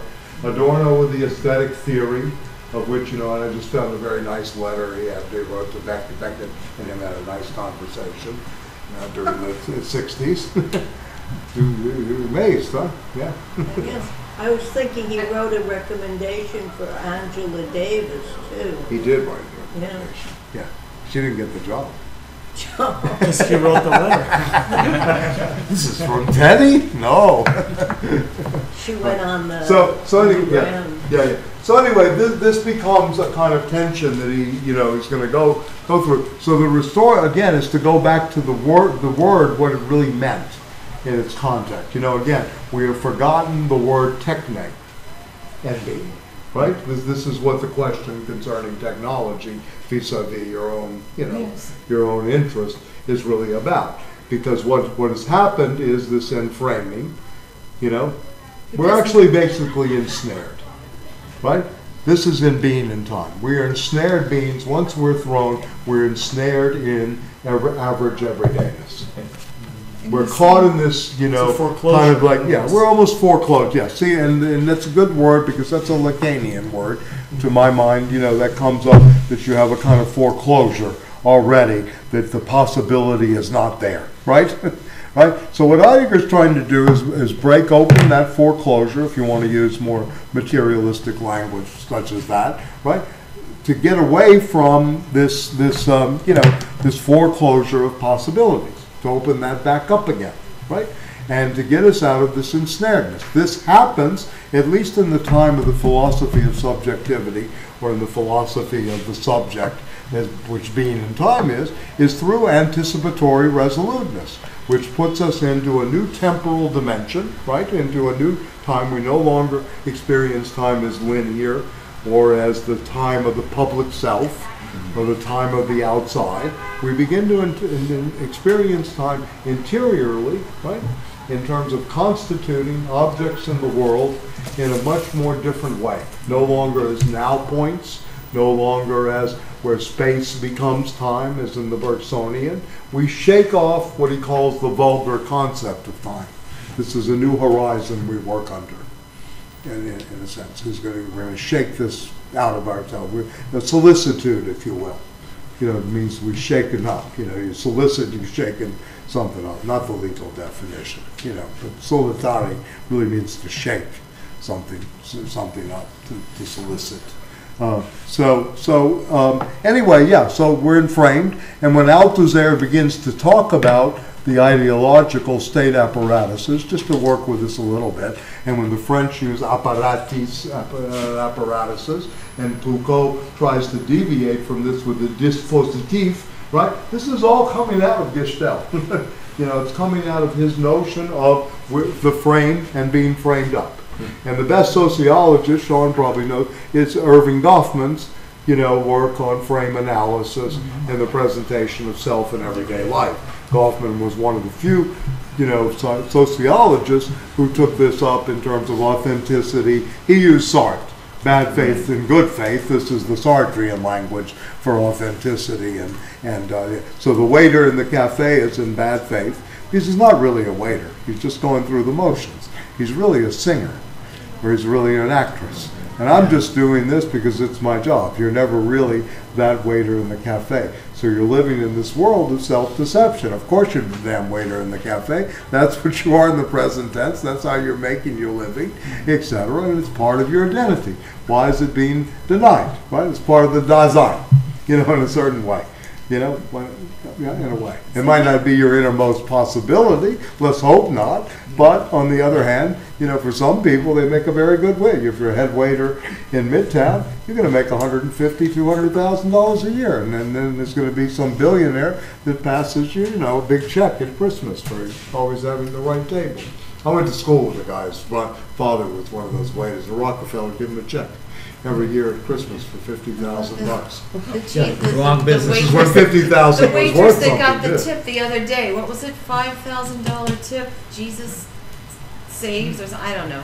Oh, Did well, you I didn't hear never about did that? one like that. She no. got a $5,000 tip from an organization that just randomly gives. Lacan says there's no charity, no such thing. So look, Heidegger is saying we Yeah, can yeah. transcend in framing, but then doesn't that couldn't Heidegger himself be in frame? I mean, how? Do you Well, it's understand? Heidegger. He's Heidegger. writing this. The book I'm reading. You know, I don't know what you're really trying to get to. Well, Yes, of course. doesn't- I mean, you know, I mean, this is coming from a, you know, a proper We can name named transcend Martin the Heidegger. enframing process, you know. but not necessarily via technology, right? Because Well, I mean, no, technology for Heidegger releases ultimately, and I think this is where Stiegler wants to go. I mean, I've thought about this for a long time now. in the revealing. Yeah, I mean, the technology ultimately will unconceal its liberating potential.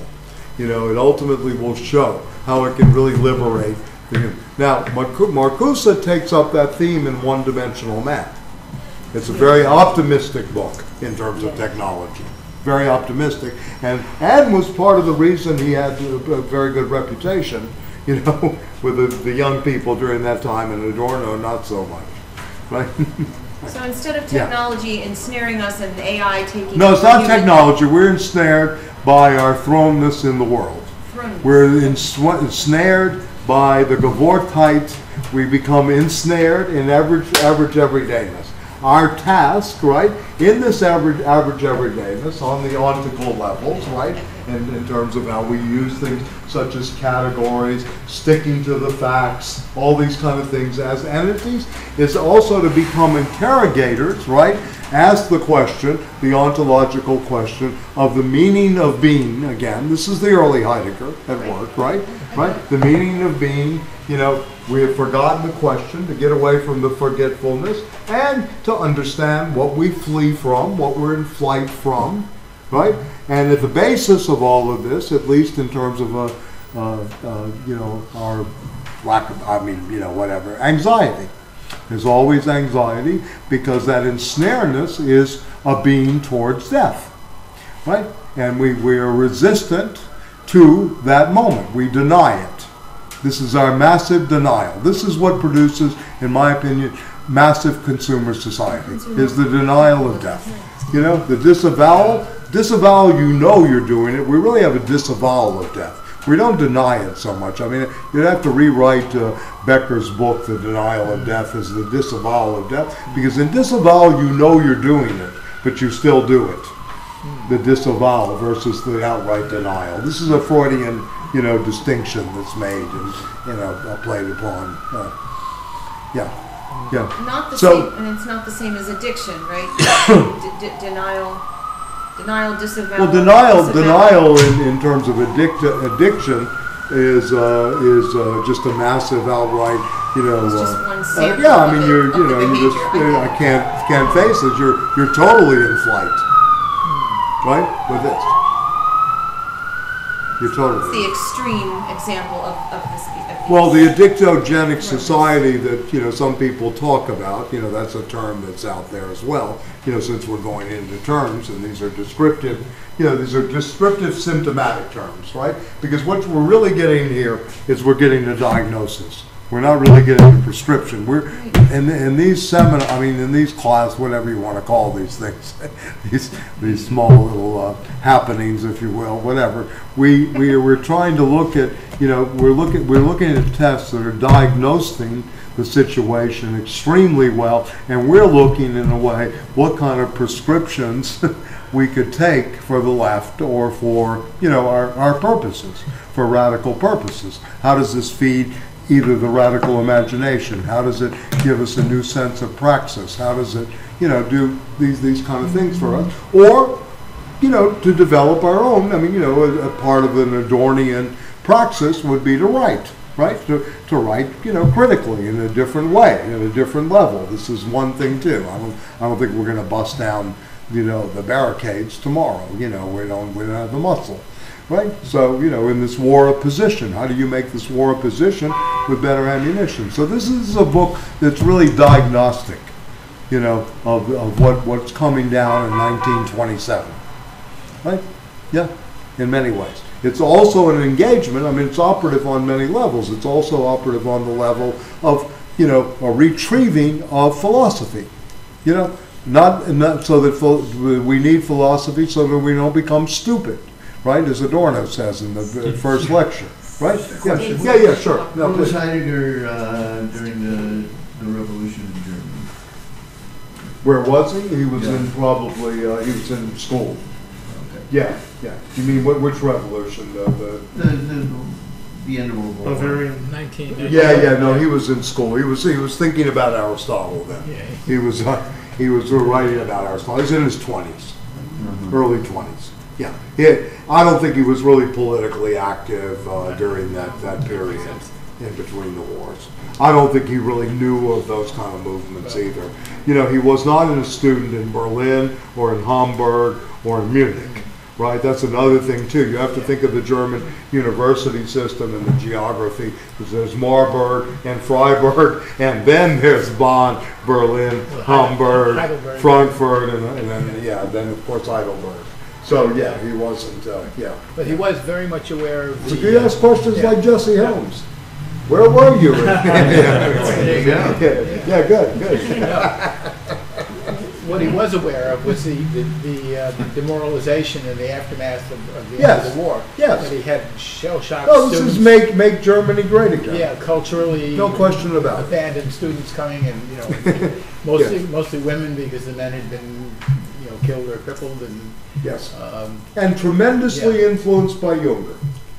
The triad of this period of the conservative revolution, I really think that they can be read together.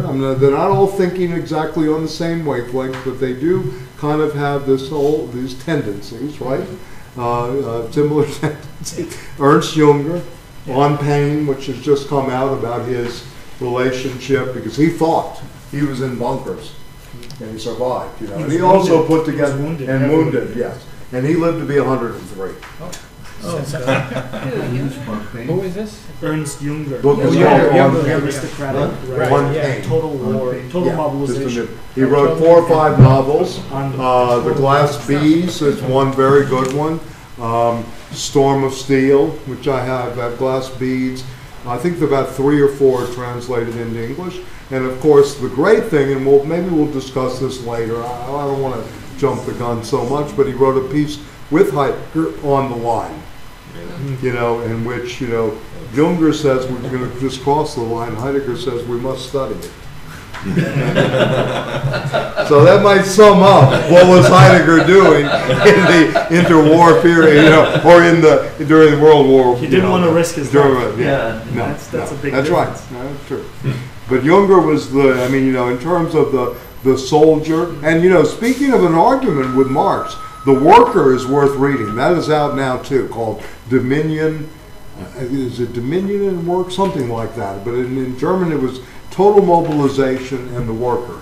And Junger really saw the modern era in terms of this war machine that's going on as total mobilization. Beyond Blitzkrieg, beyond all the categories of World War II. He really saw, the new corporate warfare, the economic warfare at work, etc. Yeah. Control society, right? He was totally on top of this. Yeah, listen, like people like Foucault are going through these archives, just they're figuring out things from these people. They're studying this very actively, just like Pasolini in films like Salo. They're really trying to understand it. I just saw there are 133 fragments of Pasolini that have Agamben has.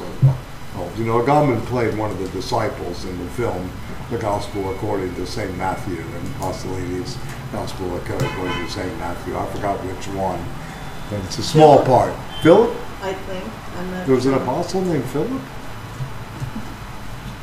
I don't know. I knew Peter and Paul. I know Mary was another one on the other. You know, she was the mother and the other one, and the other Mary, the marginal Mary. Yeah, the marginal Mary. According to Dan Brown, the Holy Grail, she was the Holy Grail, of course. The Da Vinci Code. Yeah. She was present at the moment, right? yeah. So anyway, just going back 1 second. So Althusser picks this up, right, in terms of the inframing that the state apparatus can do, right? That this ideological.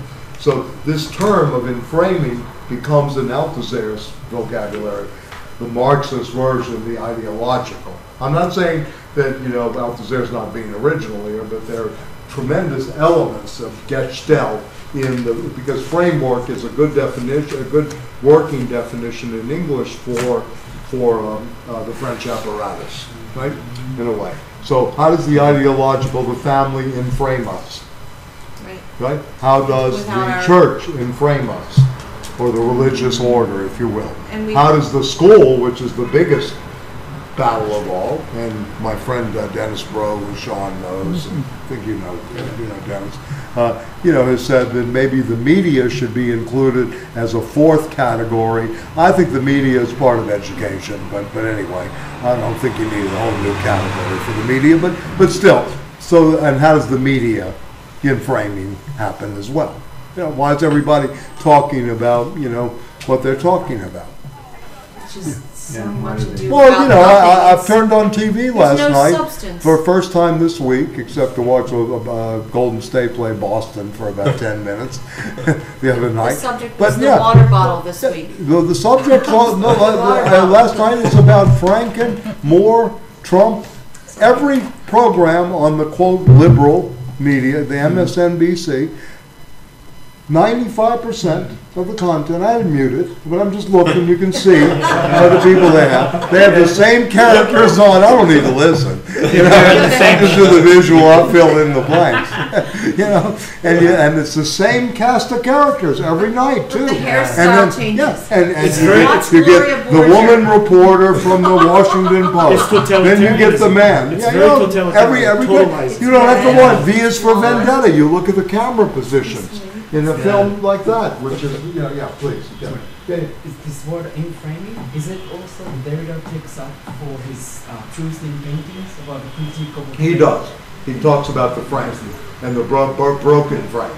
Yes. Is it sort of... Yes, he's coming out of this too. The frame itself. I mean, Husserl used to say the museum was, the phenomenological history. I go to the Metropolitan. I said to my students, we're here in phenomenology, the gigantic frame. You read history this way. You want a history course? With the museum every day. You go through each period, right? Here are texts. Here are the visuals, right? Etc. Education is the biggest joke in this country going, and it's a huge business. Huge business. Yeah. What's that? Huge. Huge. Huge. Huge. Oh, huge. Huge. I'm sorry. Oh, I'm sorry. I got to do it like that. It's huge. I'm sorry. You gotta grow your hair out a little bit. Yeah. I got to get the French coiffeurs who are working better. Right. Anyway. All right. So let's go into one or two sections, and then I'll let you go. I know it's been a long day with two powerful thinkers here, Mr. Adorno and Mr. Heidegger. Anyway, the next section, 12 and 13, is the sketch, right? And the sketch, the important part of this section is really the in, to be in a world, and in is really crucial here. He'll talk about, the compound on the bottom of page 53 indicates, in the very way we have coined it, that it stands for a unified phenomena. This primary datum must be seen as a whole. But while being in the world cannot be broken up into components that may be pieced together, this does not prevent it, from having a multiplicity of constitutional structural factors. The phenomenal fact indicated by this expression actually gives us a threefold perspective, and if we pursue it while keeping the whole phenomena in mind from the outset, we have this in the following. In the world, in relation to this factor, we have the task of questioning the ontological structure of world and defining the world, the idea of worldliness as such. So we're going to be doing this next week, but this is to be kept in mind. The being, sein des, which always has being in the world as the way it is, in it we are looking for what we are questioning when we ask about the who. This is the Jesse Helms question, to go back. In our phenomenological demonstrations, we should be able to determine who is in the mode of the average everydayness of Dasein. And this is reminiscent in some ways of Gramsci's note on dialectic and language in the study of philosophy, in which he says you can really get a sense of a person's worldview by the language they're speaking. Not whether it's Finnish or Dutch or German or French, but by the use of certain terms, etc., and the sophisticated worldview that they have. Now, Heidegger would be against doing that through language only for worldviews, because Heidegger, again, says worldview philosophy, as you remember from the basic problems of phenomenology, is very much against the grain of the ontological investigation. But here it's interesting, determine who is in the mode of the average everydayness of Dasein. Okay? And then we'll go into that in chapter 4 a little later in the discourse. Being in as such, right? The ontological constitution, and this is interesting, in-ness itself is to be analyzed. Any analysis of one of these constitutive factors involves the analysis of the others, that each time seeing the whole phenomena, it is true, that beings in the world is an a priori necessary constitution of design. You must be in a world before you are Dasein, right? World is presupposed. You must be in a world, right? But it is not at all sufficient to fully determine Dasein's being. Before we thematically, indicated individually, analyze the three designs, we have to orient ourselves towards the characteristics of the third of these constitutive factors. What does being in mean? And this whole section is devoted to being in a world, right? Okay, so he's going to go through this. And anybody have any thoughts about this, or yeah. Because this is really where he goes on to facticity versus that of the factual, right? Etc. Right? And then the founded mode of knowing the world as well. So this being in a world is very important. Let me see. I think on the diagram I did something that was about this that I gave you earlier. Let me just see. I have a sketch here. Yeah. If you see in the diagram, you begin to see being in the world as attunement, Befindlichkeit. Bestimmung, attunement, that goes into thrownness and facticity. Right, that's one moment. Then being in, you have interpretation, the linguistic phenomena as foreground. And then you have the project that develops out of that, being in a world, in terms of a project, right? Its direction. And then circumspection in terms of sight. Being in also, you're going to be seeing care as its foundation, right? In terms of care, world, and self. So I'm trying to work these triads, as we get deeper into this, if you want to think of it this way, not as a thesis, antithesis, synthesis, but as a triadic understanding, as lack of a better term, constructive blocks, it's like chords in music, in sort of Western sort of, right. It's like harmony. There's chordal progressions. Yeah. There's notes that you can modify to get a different harmony. It's yes. No, it's very time after time. Yeah.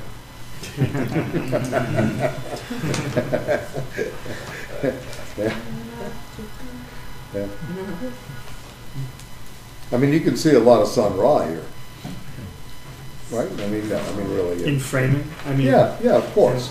When you really begin to think about this in terms of the aesthetics, you know, and what you can really do with it, you know, yeah. What does it mean to be in a world? What does that really mean? We don't speak this way. And you know, we will say, you know, we say culture of something now. We're always using the word culture. That's their culture, that culture of, you know, programmers, or that culture of this, right? We're not saying the world of anymore. So in a way, we're actually being very vague about our explication of that kind of Dasein, in the, you know, being in the world. That's interesting. And this has been a term that's been very much used for 25 years. Belongs to that culture. You know, the culture of philosophy, the culture of the institution, you know, all these kind of things. Instead of the world and the worldhood, right? We don't really speak this way. And it's kind of interesting how we're at a, you know, secondary level. We're really at second tiers here, or, you know, or really even almost tertiary phenomena by talking that way. Yeah? Yeah, I mean, this. Yeah, please. I mean, Yeah, it's one just of the- my, right. you know, kind of extrapolation off Yeah, of you this. know, one of the things that's driving the right-wing movements, is, well, in Europe as well, is the threat of loss of culture. Like there's an article in the New York Review of Books on Germany and the rise of the alt-right, and they said it's not economic at all. Or No. I find that's a little overstated, but basically that it's, you know, the call or the cry of the alt-right is we're losing our culture. And, you know, and What culture? The German. German Oh, no, culture. I know what you're saying. Yeah. I'm making a Globalization, rhetorical question. cosmopolitanism, Volkish. all this kind of thing, the I get it. Volkish. The Volkish principle Yeah. is so dominant Right. in so many areas. Here, look at the mayor, the governor of Alabama.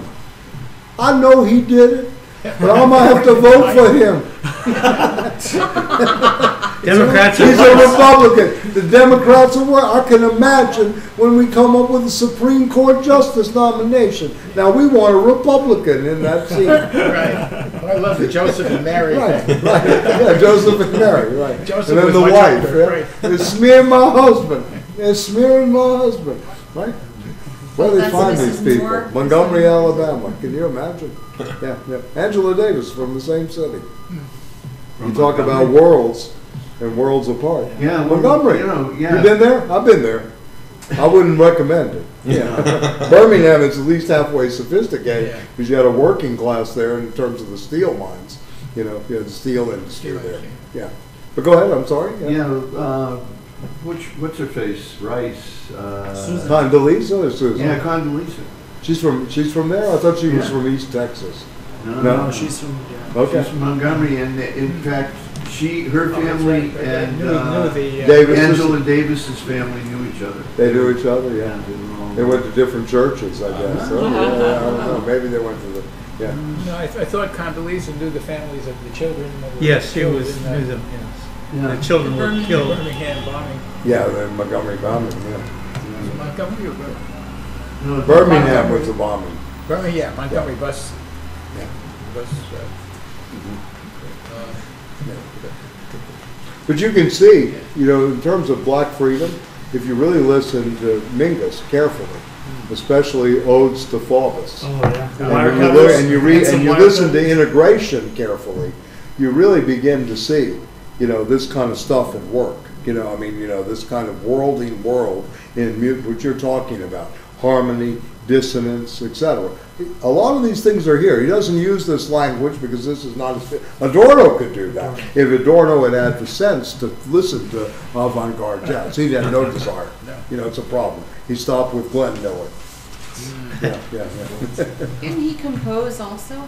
He did He compose, did. bad composer. But it was Not good. Alban Berg said you should focus on philosophy. Focus on philosophy and theory. That's right. That's right. He didn't like that. He did work with Thomas Mann though on a musical. Yeah, I think. Well, he actually no. He was the correspondent and the advisor to Dr. Faustus, the novel, which was the study of really the combination of Nietzsche and Schoenberg are the two composites that are used to make Dr. Faustus. It's a great novel, by the way. It's really worth reading. Unless you're diseased, you're not thinking. You have to have disease. He injects himself with syphilis.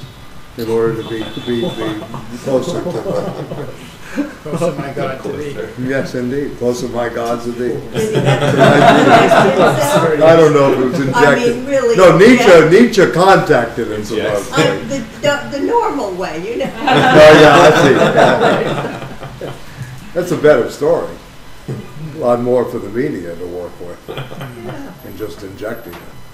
Blake wrote a poem about it. That's- It's a sick rose. Oh, rose, Yes, thou art that's right. sick. Thou art The sick. I know invisible it. worm that flies in the night. Yes. And found out thy bed of crimson joy. You got the camera on Chris doing and this? does thy deep, now I forgot, does thy sweet life destroy? Right, okay. I told my students that's about syphilis. They went, what? No, it's about a rose. Yeah, just a rose, right? That's The funny. invisible rose Yes, that of course, flies in the of course. night. I mean, come on.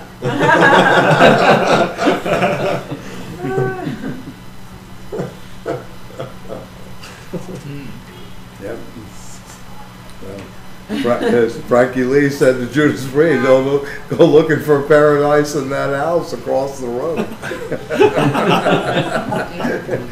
Dylan was very good. A house is not a home. Very good. Yeah, that's a reference to a place in Chicago, actually. In Dylan, an actual brothel. Anyway, all right. So okay, let me just a couple of more things, and then I'll let you go. I'm sorry. So the inness. What's that, Rachel? Yeah. I like that rose poem. Yeah, it's a great poem. It's William Blake. Yeah, he's nuts. Brilliant. You know who wrote a great book on William Blake is E.P. Thompson. Right. Witness to the Beast. Oh, what Northrop Frye. Northrop Frye wrote Fearful or even Symmetry. greater book, Fearful Symmetry. Yeah, Fearful Symmetry, and then yes, but you know Thompson wrote a very good Marxist interpretation of Blake. You know Blake hated capitalism, as you know, right? Yeah, yeah. Yeah, yeah. So, okay, so then on the next page, what does being in mean? I won't read all this, but read this carefully for next time. I'm sure you read it already. But this gives a very good grammatical and syntactical analysis of what it means to be in a world, what it really means. And then being together with the world in the sense of being absorbed in the world on page 55. Also very important, which must be further interpreted, is an existential which is grounded in being in a world, right? Being in a world. Because we are concerned in these nouns with seeing a primordial structure.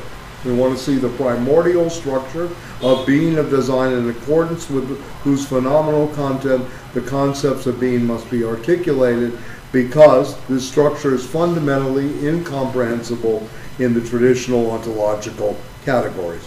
This being together with must also be examined more carefully and choose the method. So Yes, I guess please. this is where Adorno would have the problem with Heidegger, right? Yes. These statements like seeing the primordial structure of being of design. Yes. Sort of, to him, it sounds a little bit too first, the philosophy of first, right? It's sort of this presuppositions that just exist because they are, and to him that's make him Well, uncomfortable. the presupposition here is He yes to doesn't get like the to the presupposition of primordial. free-floating, seemingly free-floating. That's what he says seemingly, Right. because for Heidegger and them, this was really you could get to close as you could to the a priori, or you could get to the experiential, you know, or go beyond the experiential to the primordial, at least in terms of elucidating and seeing the structure. Yeah, he thought this was a possibility.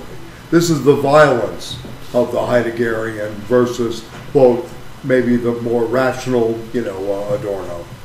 In It's a this leap of case. faith, kind of. It is a leap. Well, it's a leap Leap of into the reason. abyss. Yeah. No, it's a leap to the Abgrund. Adorno understands the Abgrund, but is not taking it. Heidegger is kind of working from that Abgrund always. The Urgrund and the Abgrund are always what the primal ground and the abyssal plane. This is where he's going in order to get to these primordial structures, right? Right. So, and he'll go through what being together with really means. There's no such a thing as being next to each other. Oh boy, you can hear him using that line, huh? That's right. Right. Going back to Hannah and Marty, huh? Anyway, right. Of course, he uses table and chair. Yeah. The table stands next I didn't touch that chair.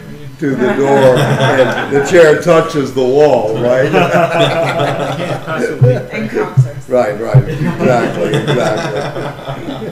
Because in the last analysis, we could always find the space between the chair and the wall by examining more closely. So anyway, being in, being with, being together with, right? And in some ways, this is again, you can do a parallel reading. I think under the general heading of a course, if you will, or on a, on a more broader based way of approaching this, Buber, in terms of the I-you relationship, right? Instead of the I-it relationship. And I don't know if you've ever read Buber. Buber's interesting in terms of interconnections and stuff, like this. I'm not advocating for Martin Buber's politics here, but he's interesting in terms of that relationship of the I, you, and the I, thou. And by the way, Gustav Landauer, whose name I mentioned in Stanley, followed up a little bit, is certainly worth reading on politics. He's a very, very imaginative anarchist, during this period, who was assassinated ultimately. Who? Landauer, Man. Landaur, not Adenauer, but Landauer. Yeah, Landauer. Right. Okay, so anyway, so look at this too. Directing oneself toward and grasping something. I mean, the interesting thing to me here is Heidegger's real take on both orientation, really orientation. How we orient ourselves in the world. If I was to rewrite this, I would say orientation in time. In some ways, this would be a rewriting of this, or yeah.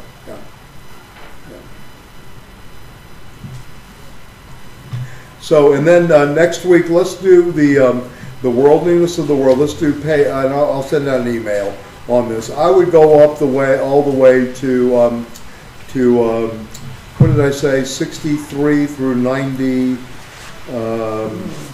almost the whole chapter on world, chapter 3, but I think I said...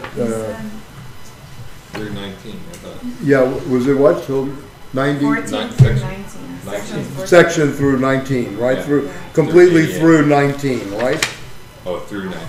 Or until 19. Let me see what 19 is.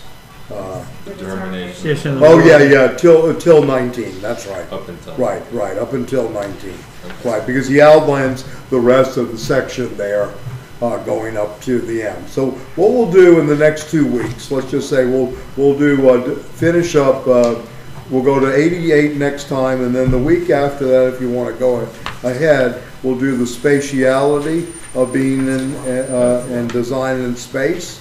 And hopefully go all the way up to 127, 126, right? So that's for the next 2 weeks to finish all of chapter 4. I mean chapter 3 and chapter 4, right? The they self, 111. That's a pretty easy chapter. I mean, I'm not really easy, but it's easier. Yeah. What's that? What happened? It's going to cut down on my Adorno time. Well, I don't know what else to do. No, I hear you. I keep going on. I mean, I can do both, but I'm teaching. I know. Yeah. Anyway, yeah. You're not cooking a turkey. That's true. You're right about that. You're cooking a turkey. What do you mean? What else? Have you ever heard William Burroughs' Thanksgiving prayer? No, his I'm going what? to send it to you tonight. Thanksgiving what? Prayer. His Thanksgiving address. Oh, no. Cooking a turkey. He's very good. Terrifying. Have you heard it? No. You never heard it? I'll send it out to the group. It's hilarious. Oh, it's hilarious. Yeah. And here's to the suburban mothers. The naked dinner, huh? Oh, he's good. and to all of the Americans that are shitting out the chicken. Right? Oh, No, it's very good. He's very Better good. than Alice's It's restaurant. much better than Alice. Michael, So you guys are, yeah, please, yeah. last question. Yeah, please, The yeah. word of touch and encounter. What is exactly the difference? Is it touching was because it's so intimate?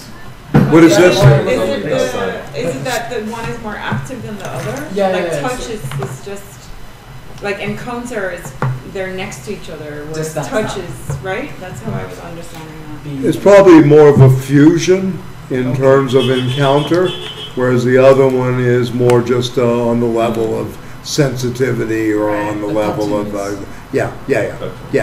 Encounter is much more intimate in that way. Oh really? I thought. What, I you think thought that, opposite Yeah. too. what? I thought encounter was like This is a yeah, exactly. Oh, you mean the encounter with objects? Yeah. between Oh, the okay, chair I and the see, wall. okay, Oh, you yeah. mean an encounter Yeah, in yeah. a more kind of. Yeah, no, I was thinking about encounter with subjects. Okay, yeah, okay.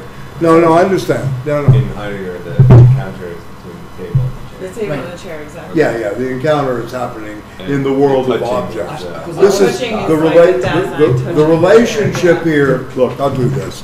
I Sorry. I hear what the question. No, it's okay. The relationship here. I'll do it. We'll start here. Wish I could just leave it up. I know. People can see people coming in. What language is this?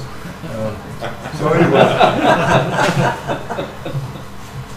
this is what he's really trying to do. He's trying to break down this res extensa of Descartes, the extended things, the objects of the world.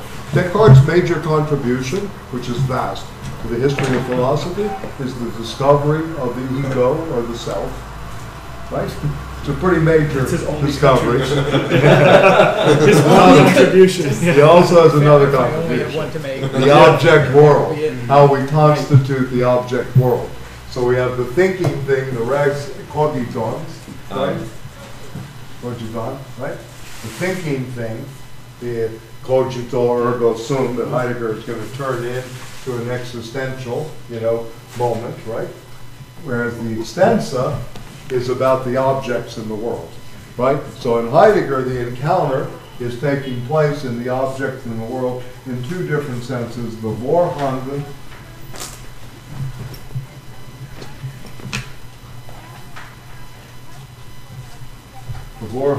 and the Zoomhanden, the ready to hand and the things that are present to hand.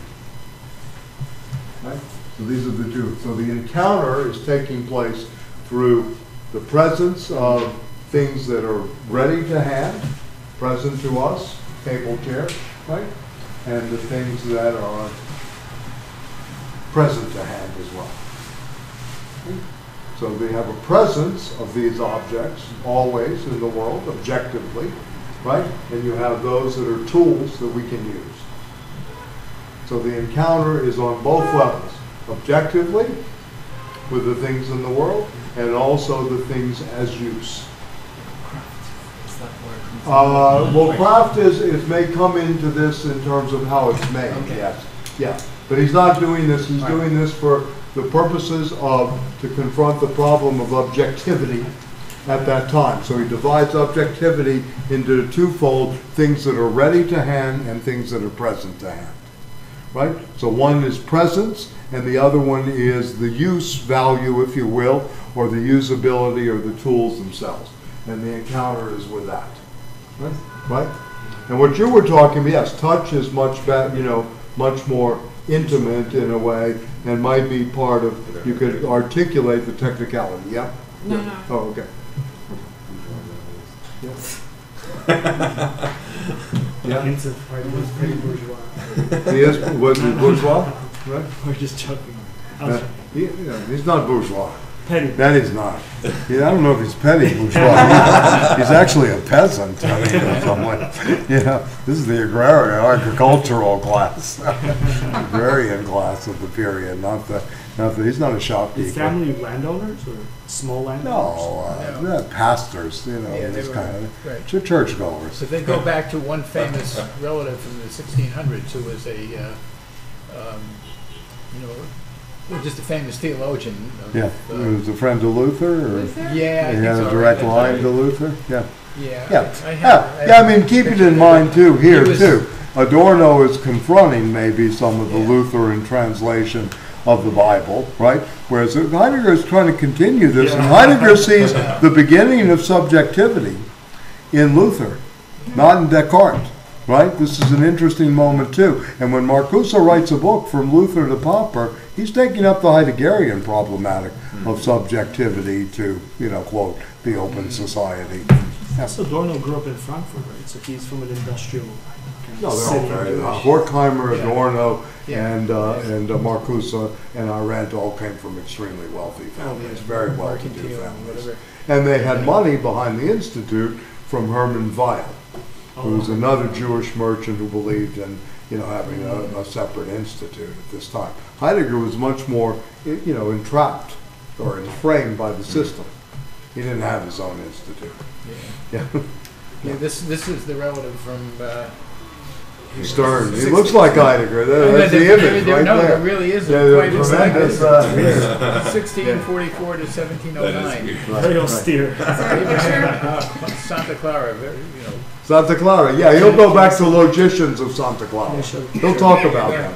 You're going to see Count Yorick. You've never heard of Count Yorick. But Count Yorick is in this book. Logician. Wow. Yeah. Logicians. Yeah. It's always these logicians. This was a time when the Turks were at the door of Vienna. Oh, the Battle of Vienna. Look, there's no accident that God was defined in the Middle Ages that which nothing higher can be proved. God was a system of arguments, of which the highest argument would win, So you had these whole strategies that were going on about this, right? About this notion in the church. Or the prime mover. In Aristotle, yes. Yeah. And Thomas Aquinas. Later.